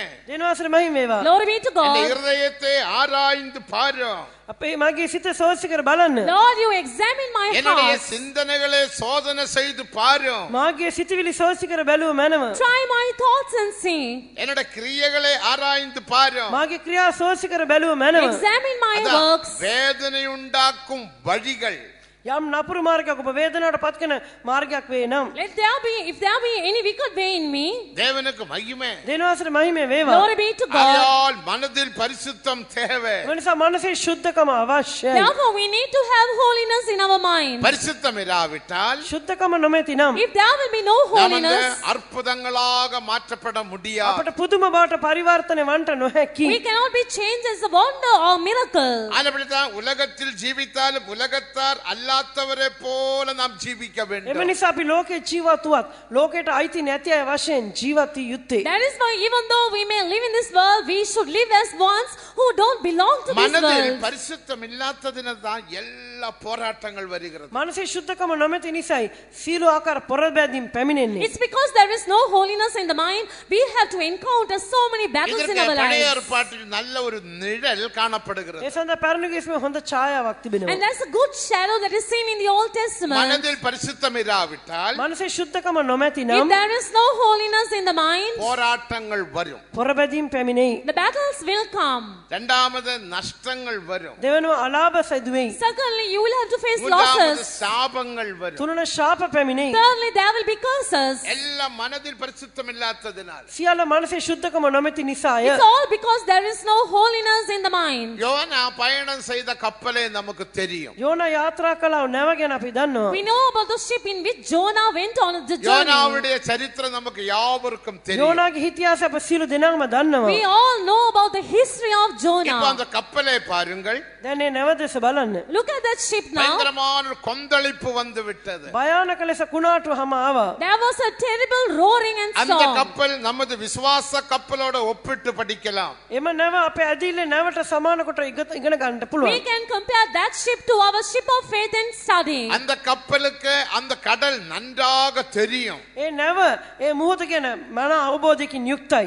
And the ship knows about that sea very well. எப்போது மழை வரும், எப்போது புயல் அடிக்கும், எப்போது சைக்ளோன் வரும் என்பது அந்த கப்பலுக்கு கேப்டனுக்கு மாலுமிக்கு நன்றாக தெரியும். කොයි වෙලාවද සුළංගමන්නේ කොයි වෙලාවද සැඩ සුළංගමන්නේ කොයි වෙලාවද කුණාටු හැම එන්නේ කියා ඒ නැවේ කපිතාන් මන අවබෝධයකින් යුක්තව සිටිනවා. Even the ship and the captain and the mariners in the ship, they know very well about the sea, when there will be a storm, when there will be a hurricane, when there will be a roaring of the sea. இயற்கை அனுகூலமானதான் அவங்க பயணம் செய்வார்கள். ඒවට සුදුසු ලෙස බලලයි උන් ගමන පටන් And ගන්නේ. looking at the condition, they will begin their இப்போ அந்த journey. கப்பல் பயணம் செய்து கொண்டே போகிறது. මේ නැව දැන් යාත්‍රා කරමින් තිබෙනවා. Now the ship was on its journey. கப்பலுக்கு பெரிய கொந்தளிப்பு வந்தது. නැවට මහත් වූ කැළඹීමක්. And there was a terrible அந்த tempest in the மாலுமி sea. என்னமெல்லாம் செய்து பார்க்கிறார்கள், ஒன்றுமே நடக்கிறதில்லை. ඒ සමුද්‍රගාමීන් යම් දේවල් කළ බැරුවා කිසිම දෙයක් සාක්ෂාත් වූයේ නැහැ. The mariners did everything possible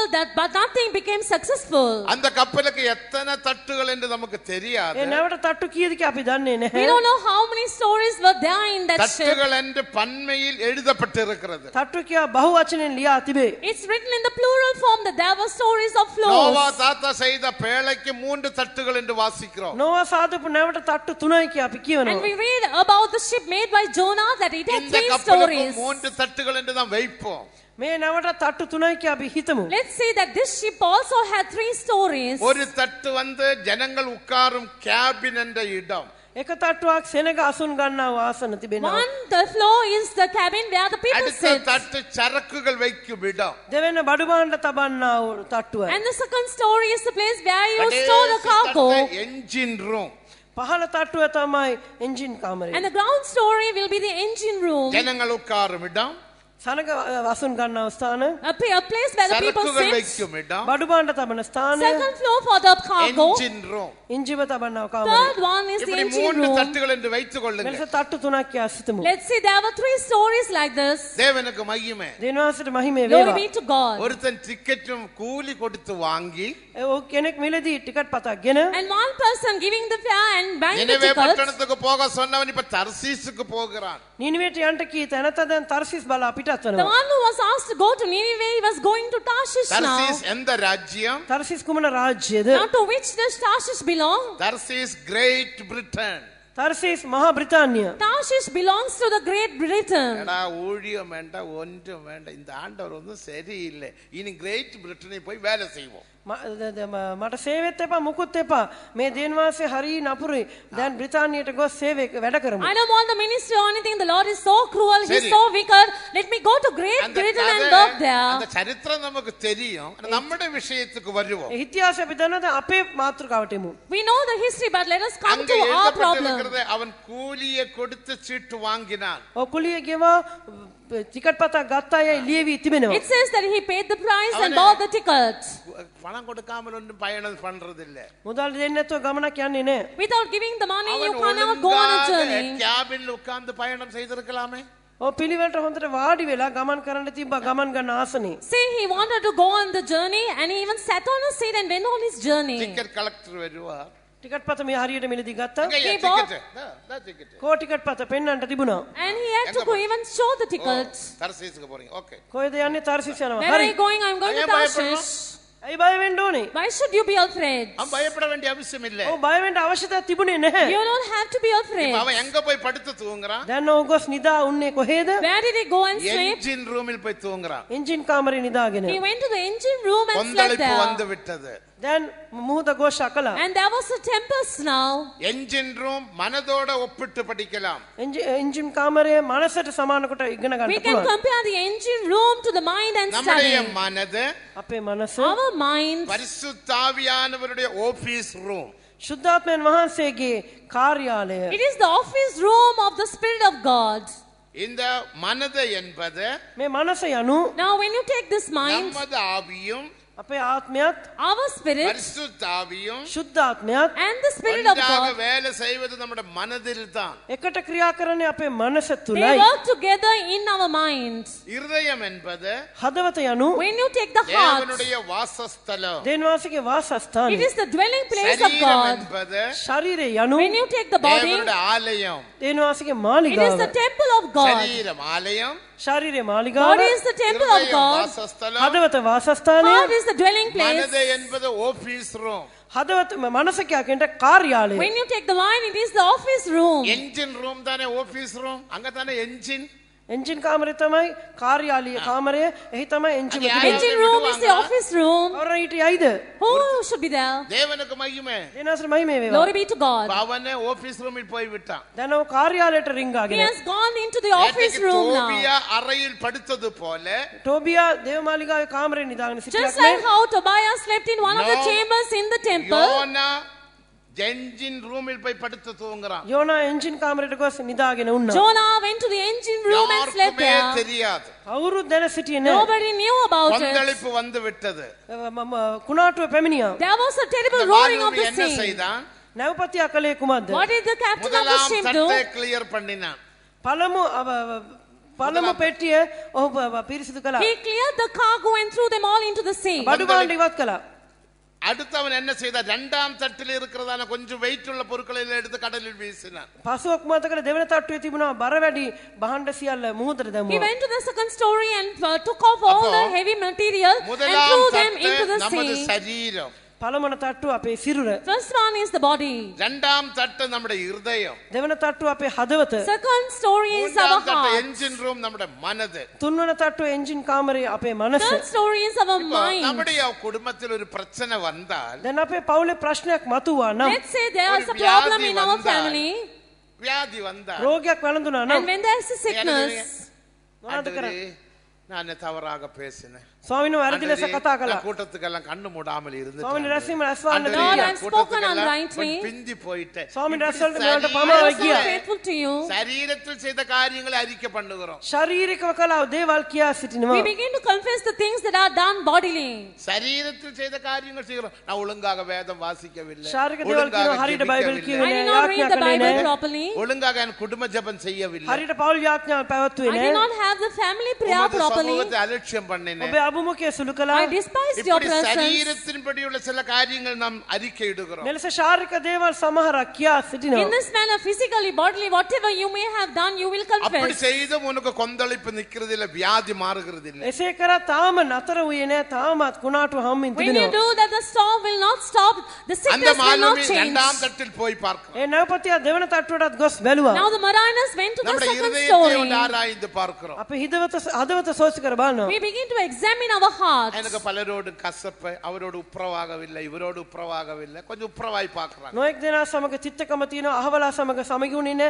මේ තැනත්තා සමග සමගිුන්නේ ටිකක් දැන් සමගි වෙලත් බලනවා. I have bitterness against so many people. I have hatred with that person, this person. கொந்தளிப்பு Let me நிற்கிறது இல்லை. reconcile and නමුත් see. කුණාටුව නතරුනේ But නෑ. the storm பிறகு does மாலுமி not என்ன stop. செய்தான் එවිට නැවපතියා කළේ So කුමක්ද? what did the Mariner do? மூன்றாம் தட்டுக்கு இறங்கி போய் பார்த்தான் තුන්වන තට්ටුවට බැස ගොස් He බැලුවා. went to the third story to see அங்கே there. ஒருத்தர் கொரட்டை விட்டு தூங்க ඒ ස්ථානයේ කෙනෙක් ගොරව නිදාගෙන And one සිටියා. person was snoring and sleeping there. என்ஜினுக்கே பெரிய சத்தம் එන්ජිමේම ලොකු ශබ්දයක්. It was greater than the noise of the engine. Oil கிடக்குது ஓயில் එයා තෙල් තිබුණා. There was oil there. அது மேல படுத்து தூங்குறான் නමුත් මේ ළඟම නිදාගෙන ඉන්නවා. He was sleeping over it. தேவனுக்கு மகிமை. දෙවියන්ට මහිමේ වේවා. Glory be to God. YONO யாரை வெளிப்படுத்துகிறது? යෝනා කාවද එළිදරව් කරන්නේ? Whom does Jonah signify? தேவ Jonah. சித்தமில்லாத பரிசுத்தமில்லாத காரியங்கள். දෙවියන්සේ කැමැත්තක් නොමැති, ශුද්ධකම නොමැති දේවල්. The unholy things which are not pleasing to God. பலவிதமான ஆசைகள். අනේක ආකාර ආශාවන්. Many kinds of desires. பலவிதமான இச்சைகள். අනේක ආකාර Many තෘෂ්ණාවන්. kinds of lusts. பலவிதமான எண்ணங்கள் විවිධ කල්පනාවන්. Many kinds of thoughts. எல்லாம் உன் மனதில் வந்து விட்டது. මේ සියල්ල ඔබේ මනසට රිංගාගෙන All තිබේ. these things have come into your heart. அதனால தான் உனக்கு இந்த போராட்டம். ඔබට මේ පොරබැදී මේ නිසාය. That is why you are facing this battle. அதனால தான் 2 கொரிந்தியர் 10ஆம் அதிகாரம் 5ஆம் வசனத்தை வாசிக்கும் එම போது නිසා දෙවෙනි කොරින්ති 10 වන පරිච්ඡේදයේ 5 වන පදය කියවද්දී When we turn to 2 Corinthians chapter 10 and read verse 5, தேவனை அறிகிறதான அறிவுக்கு விரோதமாக எழும்புகிற எல்லா மேட்டிமைகளையும் நிர்மூலமாக்கி எந்த எண்ணத்தையும் கிறிஸ்துவில் சிறைப்பட்டவர்களாய் இருக்கிறோம். දෙනවාස්ගේ දැන ගැනීමට විරුද්ධව උසස් වන්නා සියලු උසස් දේවල් බිඳහෙලා සියලු සිටිවිලි ක්‍රිස්තුස් වහන්සේට කීකරුවීමට වහල් කර දිය යුතුයි. casting down imaginations and every high thing that exalteth itself against the knowledge of God and bringing into captivity every thought to the obedience of Christ. எந்த எண்ணத்தையும் සියලු සිටිවිලි Every imagination, கிறிஸ்துவுக்குள் கீழ்ப்படியே ක්‍රිස්තුස් වහන්සේට කීකරුවන පිණිස bringing them into captivity to the obedience of சிறைப்பட்டவர்களாக நாம் Christ. காணப்பட வேண்டும். වහල් කර දුන්න අය ලෙස අපි දකින්න We should ලැබෙයි. be seen as ones who will bring them all into captivity. எந்த யோனாவுக்கும் உன்னுடைய மனதில் இடம் கொடுக்காது. කිසිම යෝනා කෙනෙකුට ඔබේ මනසේ ඉඩ සලසා දෙන්න එපා. Don't give room to any Jonah in your mind. அந்த யோனா தான் உன்னுடைய குடும்பத்திலே, உன்னுடைய வாழ்க்கையில, உன்னுடைய அலுவலகத்திலே, உன்னுடைய பிசினஸ்ல, உன்னுடைய ஆவிக்குரிய ஜீவியத்துக்கு எல்லாம் தடை அந்த யோனா தான். ඔබේ නිවසේ, ඔබේ පවුලේ, ඔබේ රැකියා ස්ථානයේ, ඔබේ ව්‍යාපාරයේ හැම දෙයකම ඔබට බාධාවක් දකින්න ලබන්නේ මේ යෝනාය. It is this Jonah which is seen as a hurdle, as an obstacle in your life, in your family, in your working place, in your job, in your business and so on. நேற்றுக்கு நான் சொன்னது போல ඊය මම කී පරිදි Like how I told எந்த you மனதில் yesterday, ஒரு தவறான எண்ணம் வந்தது. මේ මනසේ වැරදි සිතිවිල්ලක් පහළ වුණා නම් let's say if there will be a wrong thought in your mind. ஒரு ஆளை பார்த்து எனக்கு ஒரு தவறான எண்ணம் வந்தது என்று வைத்துக் கொள்ளுங்க. යමෙක් දිහා බලනකොට වැරදි සිතිවිල්ල පහළ වුණා යයි සිතමු. Let's say you look at someone இப்படி and எனக்கு have wrong தவறான thoughts. எண்ணம் வந்தது என்று நீ ஒத்துக்கொள்வீர்களா, அறிக்கை பண்ணுவீர்களா? මේ වගේ වැරදි සිතිවිල්ල මා තුළ පහළ වුණා, වැරදි කියා ඔබ ඒ ගැන කියා සිටිනවද? Will A you confess saying පිළිගන්නවද? that you had those wrong thoughts and will you accept it? நம்முடைய மனதை நாம் சுத்தம் செய்கிறது இல்ல. අපේ මනස අපි පිරිසිදු කර ගන්නේම නැහැ. We will never sanctify our mind. அது எண்ணங்கள் வரும், எண்ணங்கள் போகும். ඒකේ නොයෙකුත් දේවල් පැමිණේ, නොයෙකුත් දේවල් යයි. So many thoughts will come, so many thoughts will go. அப்படி அல்ல உபதேசம். එය නොවේ ඉගැන්වීම. But that is not the அந்த doctrine. கப்பலுக்கு போராட்டம் எல்லாம் அந்த யோனாவால தான். ඒ නැවට පැමිණි සියලු පොරබැදීමට හේතුව යෝනාමය. All the conflicts that came up upon the ship அவனை was because of பிடித்து Jonah. சமுத்திரத்தில் போட்ட வேளை ඔව්ව රැගෙන සාගරයට දැමූ විට When they put him into the sea, கொந்தளிப்பு அடங்கினது, சமாதானம் உண்டாயிற்று. කුණාටුව නතර වූවා, නිශ්චල වූවා. the storm still and there was உன்னுடைய peace. மனதில் போராடுகிற அந்த போராட்டத்தை நீ அறிக்கை செய்து பாருங்கள். ඔබ මනස පොරබැදින්නා ඒ පොරබැදීම ගැන ඔබ කියා සිට බලන්න. You just try doing this by confessing the conflict in your mind. உன்னுடைய குடும்பத்திலே, வாழ்க்கையிலே, ஆவிக்குரிய ஜீவியத்திலே எல்லா போராட்டங்களுக்கும் ஒரு விடுதலை உண்டாகும். ඔබේ පවුලේ, ඔබේ ජීවිතේ, ඔබේ ආත්මික ජීවිතේ සියලු පොරබැදීම් නිශ්චල වියේ. All the conflicts and the battles in your life, in your family, in your spiritual life will இதை become நாம் still. யாரும் கவனிக்கிறது இல்லை. මේ ගැන කවුරු සලකන්නේ නැහැ. We don't consider this matter ஆண்டவரே, so much. ஆவியில் பரிசுத்தம், ஆத்மாவில் பரிசுத்தம், சரீரத்தில் பரிசுத்தம் என்று சொல்லிக் கொண்டே இருக்கும். ஆனா பரிசுத்தம் இல்லாத காரியங்களை யோசித்துக் கொண்டே இருக்கும். ස්වාමිනී ආත්මේ Why සුද්ධකම, you ශරීරයෙන් සුද්ධකම, ප්‍රාණයෙන් සුද්ධකම කියා කියමින් සිටිනවා. නමුත් අනවශ්‍ය දේවල් කල්පනා කරමින් සිටිනවා. We will go- කටින් පමණයි කියන්නේ. We will go on saying, Lord, let there be holiness in our mind, soul and body. But we will go on thinking about unholy things. இப்ப நேற்றுக்கு சொன்னது போல, ඊයේ කී පරිදි Just like how I told you yesterday. இப்ப நீங்க ஒரு 35 ரூபாய் எடுத்து கடைக்கு போறீங்கன்னு வச்சுக்கொள்ளுங்க சகோதரிகள். දැන් සහෝදරයෝ රුපියල් நீங்களெல்லாம் 35ක් வேற අරගෙන කඩේට යනවා. ஒரு டவல் வாங்கணும். ඔබ பாஸ்ட் තුවායක් මිලදී Let's ගන්නවා. say the sisters take Pastor, 35 rupees, go to the guy shop. துடைக்க ஒரு டவல் வாங்கணும். අතපේ දාන්න අත්පිස්නාවක් They buy ගන්නවා. a towel to wipe their ஒரு hands. கடையை போய் டவல் வாங்குறதுக்கு போனோம். අත්පිස්නාවක් ගන්න පිණිස වෙළඳසැලට They ගියා. go to the boutique to buy a towel to wipe அங்க their போனா hands. அந்த சாரி வந்து இப்படி காற்றுல ஆடுது. ඒ යන විට සුළඟට සාරියක් ලෙලදෙනවා. And there in the shop you see a sari moving like this because of the blowing of the wind. என் பிள்ளையே வா வா මාගේ உன்னை දරුවා அழைக்கிற එන්න மாதிரி. එන්න. It will say, my child, you come. உடனே உனக்கு ஒரு ஆசை வந்து விட்டது. ආශාවක් ඇති වුණා. And you get a desire. அங்க போய் பார்த்தாச்சு. ඒ ගිල When you බැලුවා. go there and see, ஓ நல்ல நைஸ் சாரி. හොඳ සාරියක්. it's a very nice sari. Made in Japan. O ජපානයේ Made in සාදන ලද Japan. එකක්. என்ன விலை? මිල කුමක්ද? What is the price? அது ஒரு 450 ரூபாய். රුපියල් 450යි. It's 450 கையில rupees. இருக்கிறது 50 ரூபாய் தான்.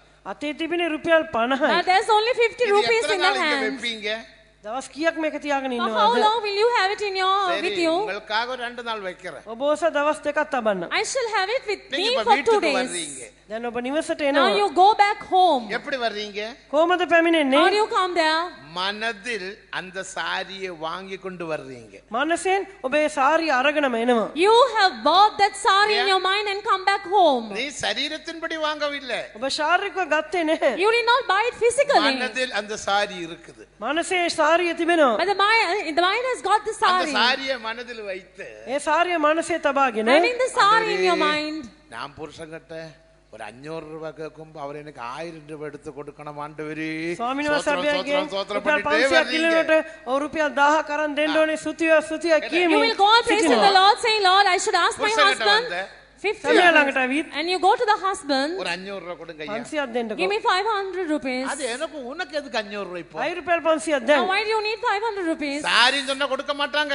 සාරියක් කිව්ව ஆனா දෙන්නේ නැහැ. வீட்டுல வைக்கிறதுக்கே இடம் இல்ல. அந்த அளவுக்கு சாரி இருக்கு. තියන්නවත් ඉඩ නැති තරමට sari පිරিলা. There is no room in the wardrobe. So இப்போ, many saris are அது already பார்த்த there. உடனே உனக்கு ஒரு ஆசை வந்தது. දුටු පමණින් ඔබ තුළ But ආශාවක් the ඇති වුණා. moment you see the sari, ஒரு you want to car buy it. பார்த்த உடனே உனக்கு ஆசை வந்தது. கார். කාරතේ දුටුසෙන ආශාවක් ඇති වුණා. The moment you saw the car, you ஒரு wanted to buy கட்டடம் it. பார்த்த உடனே உனக்கு ஒரு ஆசை வந்து விட்டது. ගොඩනැගිලා දුටුසෙන ආශාවක් ආවා. The moment you saw it, you wanted to buy இப்ப அந்த it. ஆசைக்கே நீ அப்படி அடிமைப்பட்டு இருக்கிறாய். දැන් මේ ආශාවට ඔබ එහෙමම වහල් වී ගොසින් You have become a slave to that இப்ப காசு desire. கேட்டா அவரு கொடுக்கறது இல்ல. මුදල් ඉල්ලුවත් දෙන්නේ නැහැ. அவர் அடுத்த நாள் வேலைக்கு போயிட்டாரு. ඔව් ඊළඟ දවසේ රැකියාවට ගියා. Husband does not give the money, he goes to work the next day. இவ்வளவு நாளா வீட்டுல கடந்து சமைச்சு போடுறேன் ஒரு 500 ரூபாய் கொடுக்க மாட்டாரு. මම ගෙදර ඉඳලා උයලා இன்னைக்கு දානවා. சாப்பாடுக்கு මට வரட்டும் රුපියල් பாப்போம். 500ක් දෙන්න අද කෑමට ආපුදෙන් බලාගමු. I do so much work at home, I cook the food for him, he does not அந்த give me the ஆசை money. உனக்குள்ள கிரியை செய்கிறது பாருங்க. ඒ ආශාව ඔබ තුළ ක්‍රියා කරන ආකාරය දෙස See බලන්න. the way the desire works in you. பரிசுத்தாவியானவருடைய office ரூமில இப்ப பெரிய யுத்தம் நடக்குது. ශුද්ධාත්ම වහන්සේ කාර්යාලයේ දැන් මහත් යුද්ධයක්. Now there's a great war in the office room of the அதான் Spirit of God. உன்னுடைய மனதை யுத்த களமாக மாற்றாதே. ඔබේ මනස යුද්ධ පීටියක් බවට පත් කරගන්න එපා. Don't make your mind as the இப்ப battlefield. அவரு 12 மணிக்கு சாப்பாடுக்கு வந்துட்டாரு. දැන් ඔව් 12ට කෑමට ආවා. Now the husband has come home இப்ப for இந்த- his lunch at 12 o'clock. அரிசி கழுவிட்டு கிடக்குது. දැන් තමයි හාල් හොදන්නේ. She is washing the rice away சாப்பாடு now. ஆகவில்லையா? ඇයි කෑම ලෑස්ති නැද්ද? He did not cook the food. அதுக்கு ஆகும்.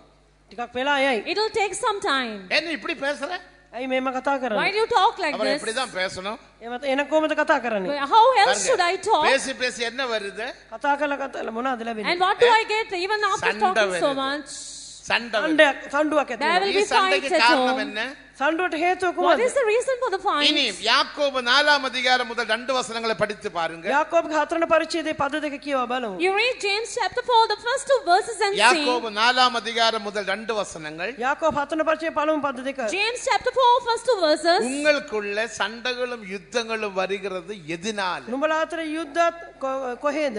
From whence come wars and fightings among நீங்க you? பெந்தகோஸ்துகார், ඔබ පෙන්තකොස්තයි. Y'all are Pentecostal நீங்க people. CPM car. ඔබ ලංකා පෙන්තකොස් සභාවට අයිති You අය. are people who are CPM. உங்களுக்கு தான் ஒரு ஆசையும் இல்லை, இச்சையும் இல்லை. ඔබ තුළ කිසි ආශාවක් නැහැ, තෘෂ්ණාවක් නැහැ. You have no desire, no உங்களுக்கு lust. 2 பேருக்கு மனைவிக்கு புருஷனுக்கு சண்டை வருகிறது எதனால? දැන් සැමියා බිරිඳ අතර අරගල ඇයි? Now why is there a war between the husband and the உங்கள் wife? அவயவங்களில் போர் செய்கிற இச்சைகளினால் அல்லவா? නුඹලාගේ අවයවන් තුළ යුද්ධ කරන නුඹලාගේ තෘෂ්ණාවල් Is it not because of the lust that are warring in your members? නුඹලා අතරේ යුද්ධත් දබරත් කොයින්ද? ඒවා පැමිණෙන්නේ නුඹලාගේ අවයවයන් තුලෙහි යුද්ධ කරන නුඹලාගේ තෘෂ්ණාවලින් නොවේද? නුඹලා ආශා වන්නෝය නමුත් නොලබන්නේය. உங்களுக்குள்ளே யுத்தங்களும் சண்டைகளும் உங்களுக்குள்ள யுத்தங்களும் சண்டைகளும் வருகிறது. නුඹලා අතර යුද්ධ දබරත් කොහින්ද? இதனாலே வருகிறது. உங்கள் அவயவங்களில் போர் உங்கள் செய்கிற அவயவங்களில் இச்சைகளினால் அல்லவா? போர் செய்கிற இச்சைகளினால் அல்லவா? නුඹලාගේ අවයව තුල යුද්ධ කරන නුඹලාගේ තෘෂ්ණාවලින් නොවේද? Is it not because of the lust that are warring in your உன்னுடைய members? வீட்டில் சண்டைக்கு காரணம் என்ன? ඔබේ නිවසේ සම්ඩුවට හේතුව කුමක්ද? What is the reason for all the fightings மனைவிக்கும் at home? புருஷனுக்கும் இடையில் மனவருத்தத்துக்கு காரணம் என்ன? සැමියා බිරිඳ අතර සිත් අවුල් වලට හේතුව කිමද? What is the reason for the grievance of உன்னுடைய the heart வீட்டில் between husband and சமாதானம் இல்லை, wife? காரணம் என்ன? ඔබේ නිවසේ සමාදානෙ තුරන් වන්ට හේතුව What is කුමක්ද? the reason for the peace to be lost at உன்னுடைய home? மனதில் போராடுகிற போராட்டம். ඔබේ මනසේ පොරබදිනවා පොරබැදීම් නිසාය. It's because of the battle in your mind. அதுதான் இந்த வேதாகமம் தெளிவாக சொல்லுகிறது. එයයි මේ ශුද්ධ ලිවිල පැහැදිලිව පවසන්නේ. That is why the word of the Lord says it so உனக்கு clearly. ஜெபிக்க முடிகிறது இல்லை, காரணம் என்ன? අපිට යාඥා කරන්න බෑ හේතුව කුමක්ද? You're unable to pray. What is the மனதிலே reason? போராட்டம். මනසේ පොරබැදීම. There is war in your mind. தேவனுக்கு மகிமை. දෙනවසර මහිමේ Glory වේවා. be to God. அதனால தான் அருமையான தேவ ஜனமே, இந்த மனதை நீ ஆராய்ந்து சுத்தம் செய்ய வேண்டியது அவசியம். එම නිසා ප්‍රිය දේවසේනකිනි ඔබේ මනස සෝසිකොට බලලා පිරිසිදු කිරීම අත්‍යවශ්‍යයි. Therefore, dear people of God, it's very essential that you examine your mind and sanctify இனி it. ஆகாண்ட சரித்திரத்தை நாம் படிக்கும் போது ආකාන්ගේ ඉතිහාසය දිහා බලද්දී When we read about the history of Achan, யோசுவாவின் புஸ்தகம் 7ஆம் அதிகாரம் 22ஆம் வசனத்தின்படி යෝෂුව 7 වන පරිච්ඡේදය 21 වන පදයට අනුව according to Joshua அந்த 7:21, சம்பவங்கள் நமக்கு தெரியும். ඒ සිද්ධිය අපි දනිමු. we know about this incident. அவன் அந்த பொருளை பார்த்தான், ඔය වස්තුව දෙස බැලුවා. He saw that thing. அவன் அதை கண்டான். ඔබ ඒ දුටුවා. He saw it. அடுத்து என்ன? අනතුරු කුමක්ද? What happened next? அவன் இச்சித்தான். ඔව් ඊට ආශාවිය. He coveted it. மூன்றாவது எடுத்துக்கொண்டான். තුන්වන ගත්තේය. Thirdly, he took it. அடுத்த வீட்டுக்குள்ள ஒளித்து வைத்தான். තමාගේ නිවස තුල සංගවා තැබුවා. He hid it in his house. யோசுவாவோட பிரமாணம் என்ன? යෝෂුවාගේ නීතිය කුමක් වීද? What was the law of Joshua? வெள்ளியும் பொன்னும் தேவனுடைய ஆலயத்தில் வர வேண்டும். රන් රිදී දේවාසික මාලිගාවට ගෙනා යුතුයි. Gold and silver should be brought into the temple of God. பார்க்கிறது தப்பில்லை. බලන එක වරදක් නොවේ. It's not a wrong thing to look at it. பார்க்காமல் எப்படிதான் எடுத்து ஆலயத்தில் கொண்டு வர முடியும்? අරගෙන දේව මාලිගාවට ගෙනා හැක. You can even bring it to the temple of God. ஆகான் என்ன செய்தான்? නමුත් ආකාන් කලේ කුමක්ද? But what did Achan do? அதை கண்டான். ඔය දුටුවා. He saw it. தப்பில்லை. වරදක් නොවේ. It's not wrong at all. වරද කුමක්ද? அவன் What was the wrong thing? இச்சித்தான். ඔව් ඊට ආශා වුණා. He coveted it. அப்புறம் எடுத்துக்கொண்டான். පසු ඒ තමාට ගත්තා. And afterwards he took it. கடைசியில் அந்த இச்சையானது அவனை கொன்று போட்டது. අවසානයේ තෘෂ්ණාව ඔව මරා දැමුවා. And finally that lust killed him. தேவனுக்கு மகிமை. දේවාසික මහිමේ වේවා. Glory be to God. அருமையான தேவஜனமே, ප්‍රිය දේව සෙනගනි. Dear people of நீங்கள் God, ஆசையோட இச்சையோட ஏதாவது வாங்குறீர்களா?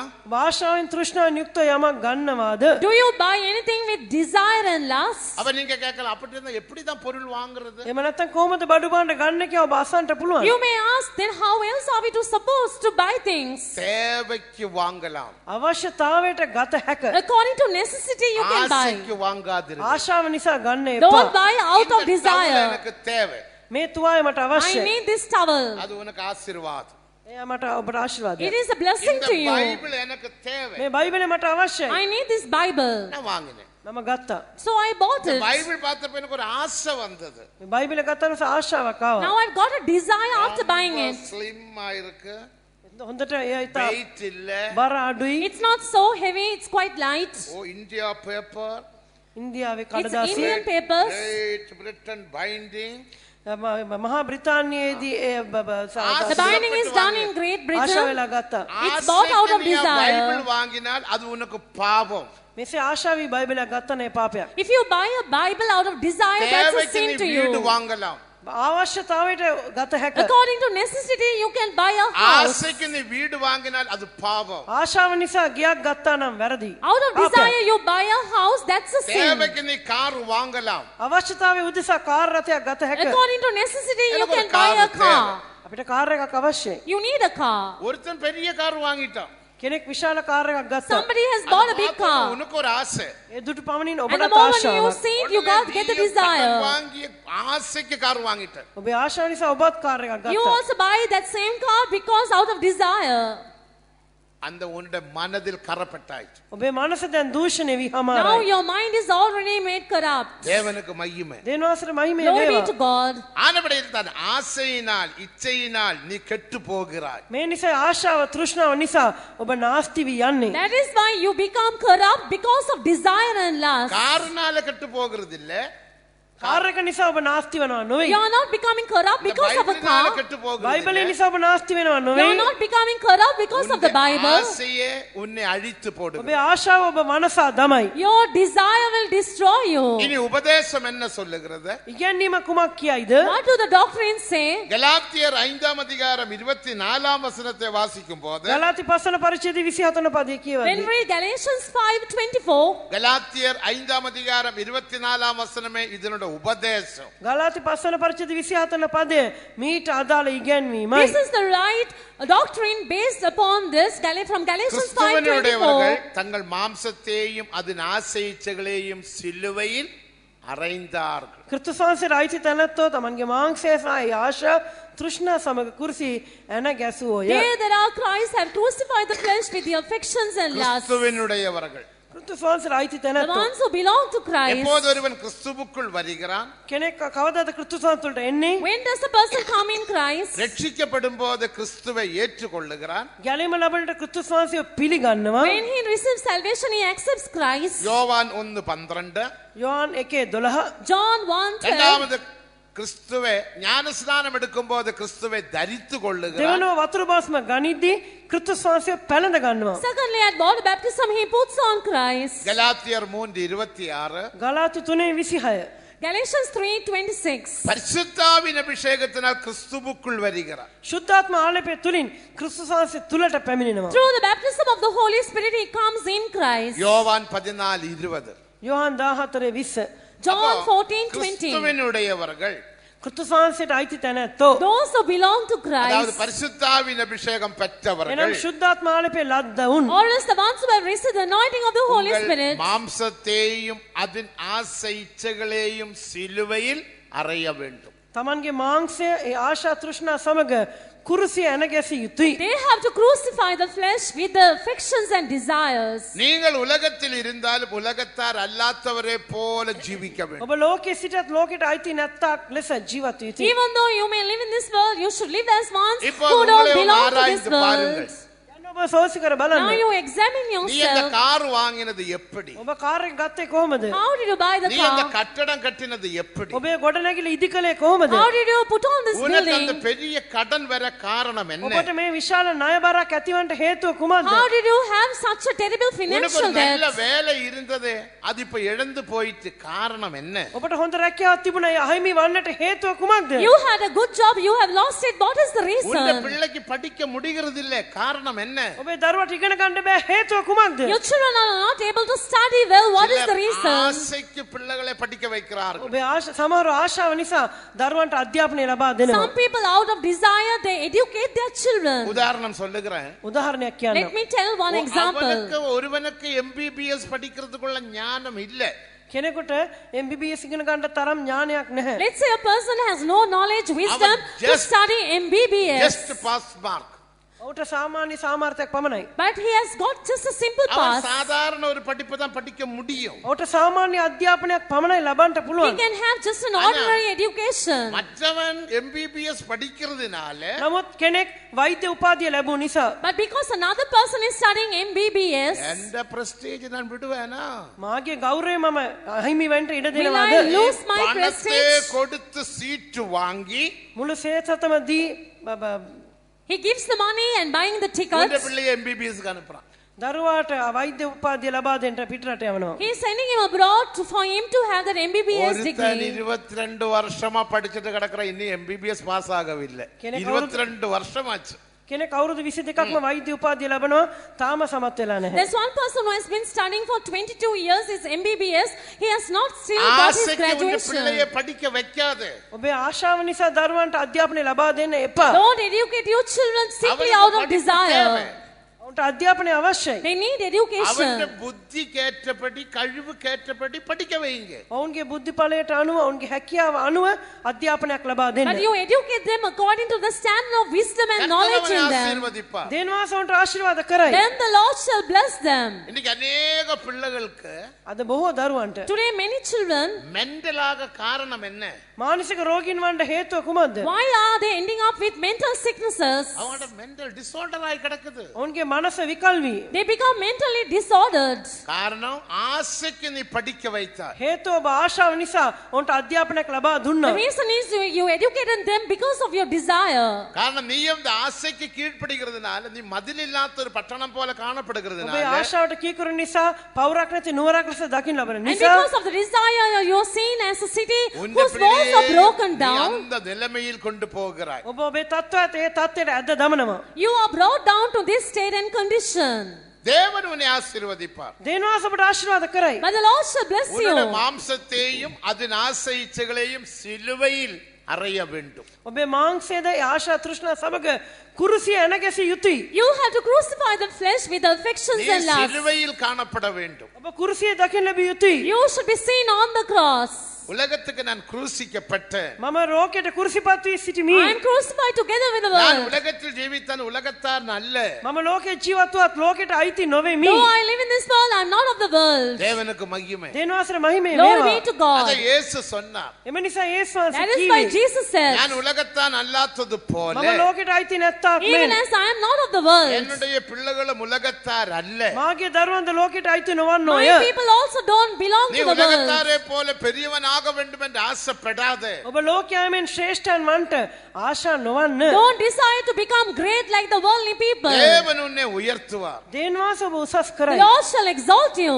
தேவ சித்தத்தின்படி தேவன் உன்னை ஆசீர்வதிப்பார். දේවාස කැමැත්ත අනුව දේවාස ඔබට ආශිර්වාද And the කරයි. Lord shall bless you according to his desire and will. 98ஆம் ஆண்டில் நான் அடையாறில் இருக்கும்போது වර්ෂ 1998 ම අඩයාරී සිටි විට When I was in Adyar in ஒரு 1998, படிப்பறிவு இல்லாத வந்து ஞான ஸ்நானம் எடுத்தார். අධ්‍යාපන නොලත් කෙනෙක් ඇවිත් වතුරු බෞතිස්මය ලැබුවා. there was a man who had no education. He took water அடுத்த நாளில் baptism. வந்து அவன் வேலையை கேட்கிறான். පසුදින ඇවිත් රැකියාවක් And කියනවා. the next day he asked ஐயா for a எனக்கு ஒரு வேலை job. வாங்கி கொடுங்க. මට රැකියාවක් ලැබලා දෙන්න. Give me a job. உனக்கு என்ன படிப்பு இருக்கு? මොනවද තිබෙන අධ්‍යාපන What system? have you studied? படிப்பு இல்ல.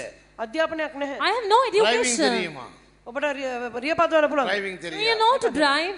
பெயிண்ட் அடிக்க தெரியுமா? ඔබට තින්ත ආලේප කරන්න පුළුවන්ද? Do you know to paint? එයා දන්නේ. No.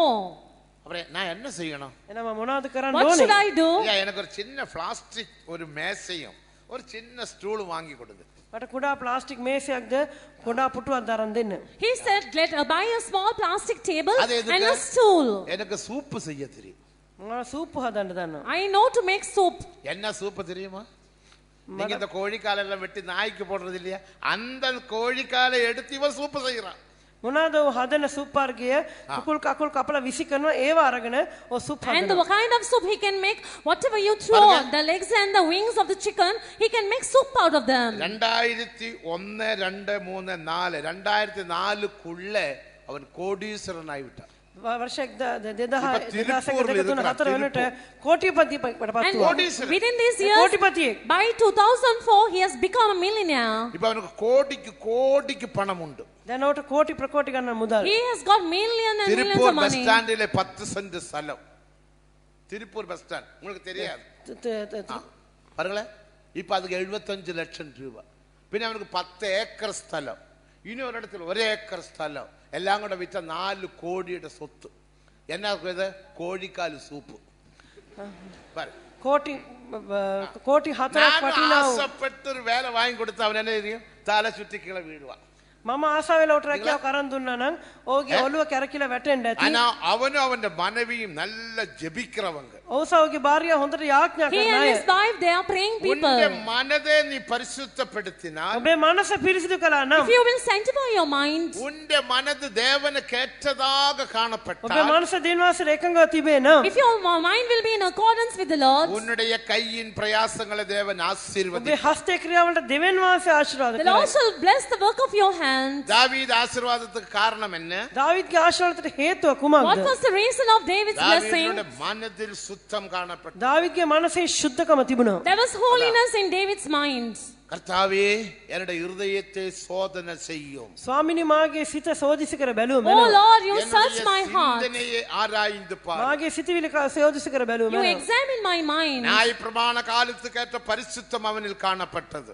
ඔහු තුළ අවශ්‍ය ශුද්ධකම දකින්න ලැබුවා. That day to day sanctification was seen in ஆனபடியால் him. மனதை பரிசுத்தப்படுத்துங்கள். එම නිසා මනස පිරිසිදු කර ගන්න. So therefore you sanctify your நம்முடைய mind. மனதில் பரிசுத்தம் இருந்தால் අපේ මනසේ ශුද්ධකම වේ නම් If there will be holiness in our mind, வேறானது பரிசுத்தமானால் මුල ශුද්ධ නම් if the roots will be holy, கிளைகளும் பரிசுத்தம். අතුද ශුද්ධයි. even the branches will be holy. உன்னுடைய மனதில் பரிசுத்தம் இருந்தால் ඔබ මනස ශුද්ධ If නැත්නම් there will be no holiness in your உன்னுடைய mind, சுபாவமும் உன்னுடைய சரீரமும் பரிசுத்தம் தான். ඔබ සුශුද්ධ නම් ඔබේ ශරීරයත් ඔබේ ගති ලක්ෂණත් ශුද්ධයි. if there will be holiness in your mind, your body, everything else will be holy too. மீதியான காரியங்கள் பிறகு நாம் படிப்போமா. ඉතුරු දේවල් පසුව බලමු. Let us consider the other matters later on. இவ்விதமான மனதில் பரிசுத்தமுடைய பழைய ஏற்பாட்டு எந்த பரிசுத்தவானும் இல்லை. මේවන් මනසේ ශුද්ධකමක් තිබුණා. ශුද්ධවන්තේ කිසි කෙනෙක් පරණ ගිවිසුමේ නැහැ. There's no other saint in the Old Testament who has got the same holiness like David. நமது பரிசுத்தம் අපේ ශුද්ධකම Our holiness, மகா பரிசுத்தம். අති ශුද්ධකමයි. it is most holiness. பழைய ஏற்பாட்டு பரிசுத்தம் පරණ ගිවිසුමේ And ශුද්ධකම the holiness in the Old Testament, வெறும் பரிசுத்தம். සාමාන්‍ය ශුද්ධකම it's an පමණයි. ordinary அதை குறித்து holiness. நாளைக்கு நாம் படிப்போமா. ඒ ගැන හෙට දවසේ බලමු. Let's learn about that அதனால tomorrow. யோதா 20ஆம் வசனத்தை படிக்கும் போது යුත් 20 වන පදේ කියවද්දී When we read Jude verse 20, மகா பரிசுத்த விசுவாசத்தில் உங்களை உறுதிப்படுத்திக் கொண்டு ඉතා ශුද්ධ பரிசுத்த ඇතිල ஆவிக்குள் පිට ஜெபம் නුඹලා பண்ணி ගොඩනගා தேவன் பின்னால் உங்களை காத்துக்கொண்டு நித்திய ஜீவனுக்கு ஏதுவாக இரக்கத்தை பெற காத்திருங்கள் என்று வாசிக்கிறோம். නුඹලා ඉතා ශුද්ධ ඇතිල පිට නුඹලාම ගොඩනගා ගනිමින් ශුද්ධාත්මය නාස්තුල යාඥා කරමින් සදාකාල ජීවනයේ පිණිස කියා it තිබෙනවා. says, Beloved, building up yourselves on your most holy faith, praying in the Holy Ghost, keep yourselves in the love of God, looking for the mercy of our Lord Jesus Christ unto நமது- eternal life. நமது பரிசுத்தம் சாதாரண பரிசுத்தம் අපේ அல்ல. ශුද්ධකම සාමාන්‍ය එකක් නොවේ. Our holiness is not an ordinary one. நாம் ஜீவிப்பது moral life அல்ல. අප ජීවත් වන්නේ ශුද්ධ ජීවිතයක් නොවේ. It's not a modern life that we അല്ലെങ്കിൽ live. சன்மார்ගீய ஜீவியம் அல்ல. අපේ අප කතා කරන්නේ සදාචාරාත්මක ජීවිතයක් It's නොවේ. not an ordinary life we பழைய live. ஏற்பாட்டு பரிசுத்தவான்கள் moral lifeல் පරණ காணப்பட்டார். ගිවිසුමේ ශුද්ධවන්තය සදාචාරාත්මක ජීවිතයක් ගත කළා. The people in the Old Testament lived with the moral in their lives. சன்மார்கனேயும் துன்மார்கனேயும் பட்டயத்தினால் அழிப்பேன். ධර්මිෂ්ඨයවද දුෂ්ටයවද කඩුවෙන් නාස්ති කරමි. I will destroy the wicked and the cruel ones அதை with the நாளைக்கு sword. நாம் சிந்திப்போமா. හෙට දවසේ මේ ගැන Let කල්පනා us කර බලමු. consider this ஆகையால் tomorrow. மகா பரிசுத்தத்துக்காக தேவன் அழைத்தார். අති ශුද්ධකමෝ සදේනවා අප කැඳවා The Lord තිබෙනවා. has called us for most மகா holiness. பரிசுத்தம் என்ன? අති ශුද්ධකම What කුමක්ද? is most holiness? மனதிலே பரிசுத்தம். මනසෙහි ශුද්ධකම. Holiness in the mind. மனதை விட்டு விடாதீர்கள். මනස අතාරින්න එපා. Don't give up the mind. மனதிலே எண்ணங்கள், මනසේ සිටිවිලි. The thoughts in the mind. மனதிலே தோற்றங்கள், මනසේ අරමුණු. Imagination in the மனதிலே mind. சிந்தனைகள், මනසේ කල්පනාවල්. The intention மனதிலே in the mind. சித்தம், මනසේ පයි The ශුද්ධකම. will in the mind. அறிந்து கொள்ளுதல், புரிந்து கொள்ளுதல் දැන ගැනීම තේරුම් ගැනීම. Understanding and perceiving. எல்லாம் தேவனுக்கேற்றதாக காணப்பட வேண்டும். සියල්ල දේන් වහන්සේට අදාළව එකඟව තිබිය Everything යුතුයි. should be in accordance with the Lord. அப்போது பாவம் இல்லாத ஜீவியம் செய்யலாம். එවිට පාපයක් නැති ජීවිතයක් ගත කළ Then හැක. you can live a sinless life. கரதீரை முதலானது ஒன்றுமில்லாமல் பிழையற்ற மகிமையுள்ள சபையாக காணப்படலாம். රැලි කියන ලෙබඳු බවද යමක් නැත තේජවත් සභාවක් ලෙස දකින්න ලබන්න You පුළුවන්. can be seen as a glorious church without spot or wrinkle or any such அவர்கள் thing. தான் மகா பரிசுத்தம் உள்ளவர்கள். එබඳු අයයි අති ශුද්ධකමක් ඇත්තන්. And such people are most holy. இதற்கு பரிசுத்த ஆவியானவர் நமக்கு உதவி මේ செய்கிறார். සඳහා ශුද්ධාත්මය වහන්සේ අපට උපකාර For කරනවා. this purpose, the Spirit of the Lord will help அத us. சமாதானத்தின் தேவன் தாமே உங்களை முற்றிலும் பரிசுத்தமாக்குவாராக. சமாதான உங்கள் தேவன் ஆவி, ஆத்துமா, சரீரம் முழுவதும் கர்த்தராகிய இயேசு கிறிஸ்து மகிமையில் வெளிப்படும் போது குற்றமற்றதாக இருக்கும்படி காக்கப்படுவதாக. සමාදාන දෙවියන් වහන්සේ සාමුලින් නුඹලා පවිත්‍ර කරන සේක්වා නුඹලාගේ මුළු ආත්මය ප්‍රාණය ශරීරය ස්වාමී යේසු ක්‍රිස්තුස් සීමේ දකින්න ලබන පිණිස ශුද්ධව තිබේවා. And the very God of peace sanctify you holy, and I pray God, your தேவ whole ஜனமே, spirit, body and soul be preserved மனதிலே blameless. பரிசுத்தத்தை விட்டு விடாதீர்கள். මනසේ ශුද්ධකම අතාරින්න එපා. Don't give up the holiness in your mind. இதயத்தை கடினப்படுத்தாதீர்கள். සිත දැඩි කරගන්න Don't එපා. harden your heart. பிசாசானவன் சொல்லுவான் இதெல்லாம் ஜீவிக்க முடியாது என்று. මේ වගේ ජීවත් වෙන්න බෑ කියා යක්ෂයා කියයි. The devil will say, you cannot live like this, it's எனக்கு impossible. நேரம் இல்ல. දැන් වෙලාව මදි. The time is not enough. ஆண்டவரோட நோக்கம் என்ன? දෙවියන් වහන්සේගේ අරමුණ කුමක්ද? What is the purpose of சியோனை God? பற்றி மகிமையில் வெளிப்படுவார்.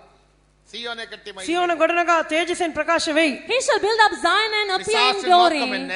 යක්ෂයාගේ අරමුණ What කුමක්ද? is the purpose of the devil? மீகா 4 அதிகாரம் 11 வசனத்தின்படி මේ කාතවන පරිශුද්ධ 11 වන පදයට අනුව According to Micah 4:11, Zion தீட்டுப்படுவாளாக. Zion කිලුට වේවා. let Zion be எங்கள் defiled. கண்கள் பார்ப்பதாக சொல்லி அநேக ஜாதியார் உனக்கு விரோதமாக கூடியிருக்கிறார். ඒ අපේ ඇස්වලින් දැකිය යුතු කියා බොහෝ ජාතීන් නුඹට විරුද්ධ සැරසී සිටී. Let our eyes see upon it. Many nations are gathered against thee.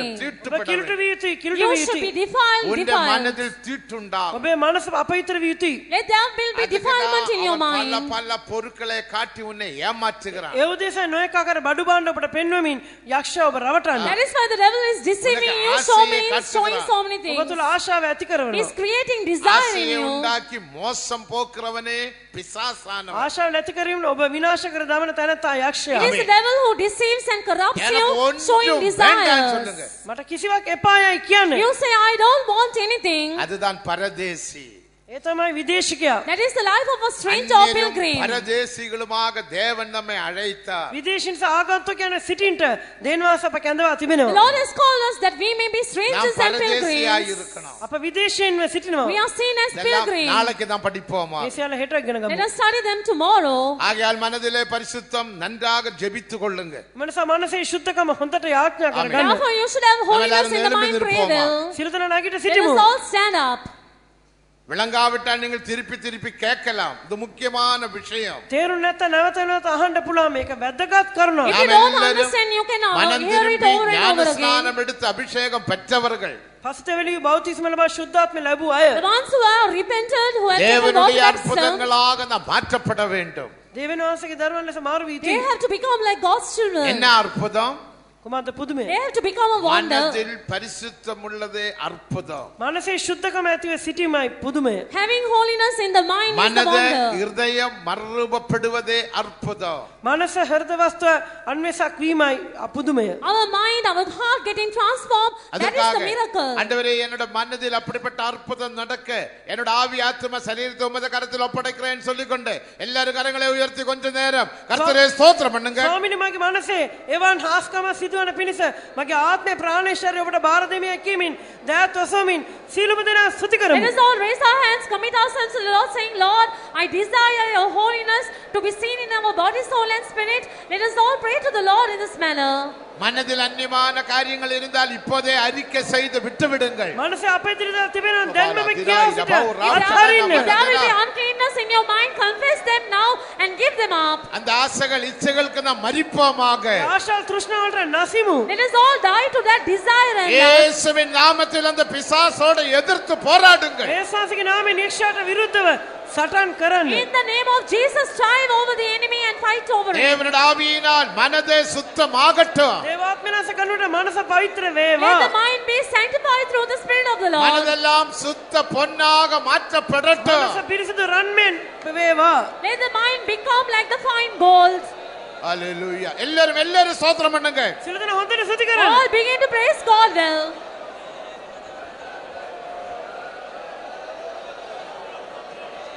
ஒரு அபிஷேகம் இறங்கட்டும், அபிஷேகம் இறங்கட்டும். ආලේපේ පහළ වේවා. ආලේපේ පහළ Let the වේවා. anointing come down. Let the anointing come down. இந்த அபிஷேகமானது மனதை பரிசுத்தப்படுத்தும் அபிஷேகம். මේ ආලේපේ මනස පවිත්‍ර කරන ආලේපේ කි. This is the anointing which will sanctify your தேவ mind. பிள்ளையே இந்த அபிஷேகத்தை பெற்றுக்கொள்ளுங்கள். දේවදරු මේ ආලේපේ Oh, ලබන්න. people of God, receive this anointing. இயேசுவின் நாமத்தில் பிசாசோடு எதிர்த்து போராடுங்கள். ඒසාසි නාමයෙන් යක්ෂයාට විරුද්ධව In පොරබදින්න. the name of Jesus, strive against the devil. அந்த யோனாவை பிடித்து சமுத்திரத்தில் போடுங்கள். යෝන වල්ල මූදට එලන්න. You cast that Jonah into the sea. Hallelujah, hallelujah, hallelujah, hallelujah, hallelujah.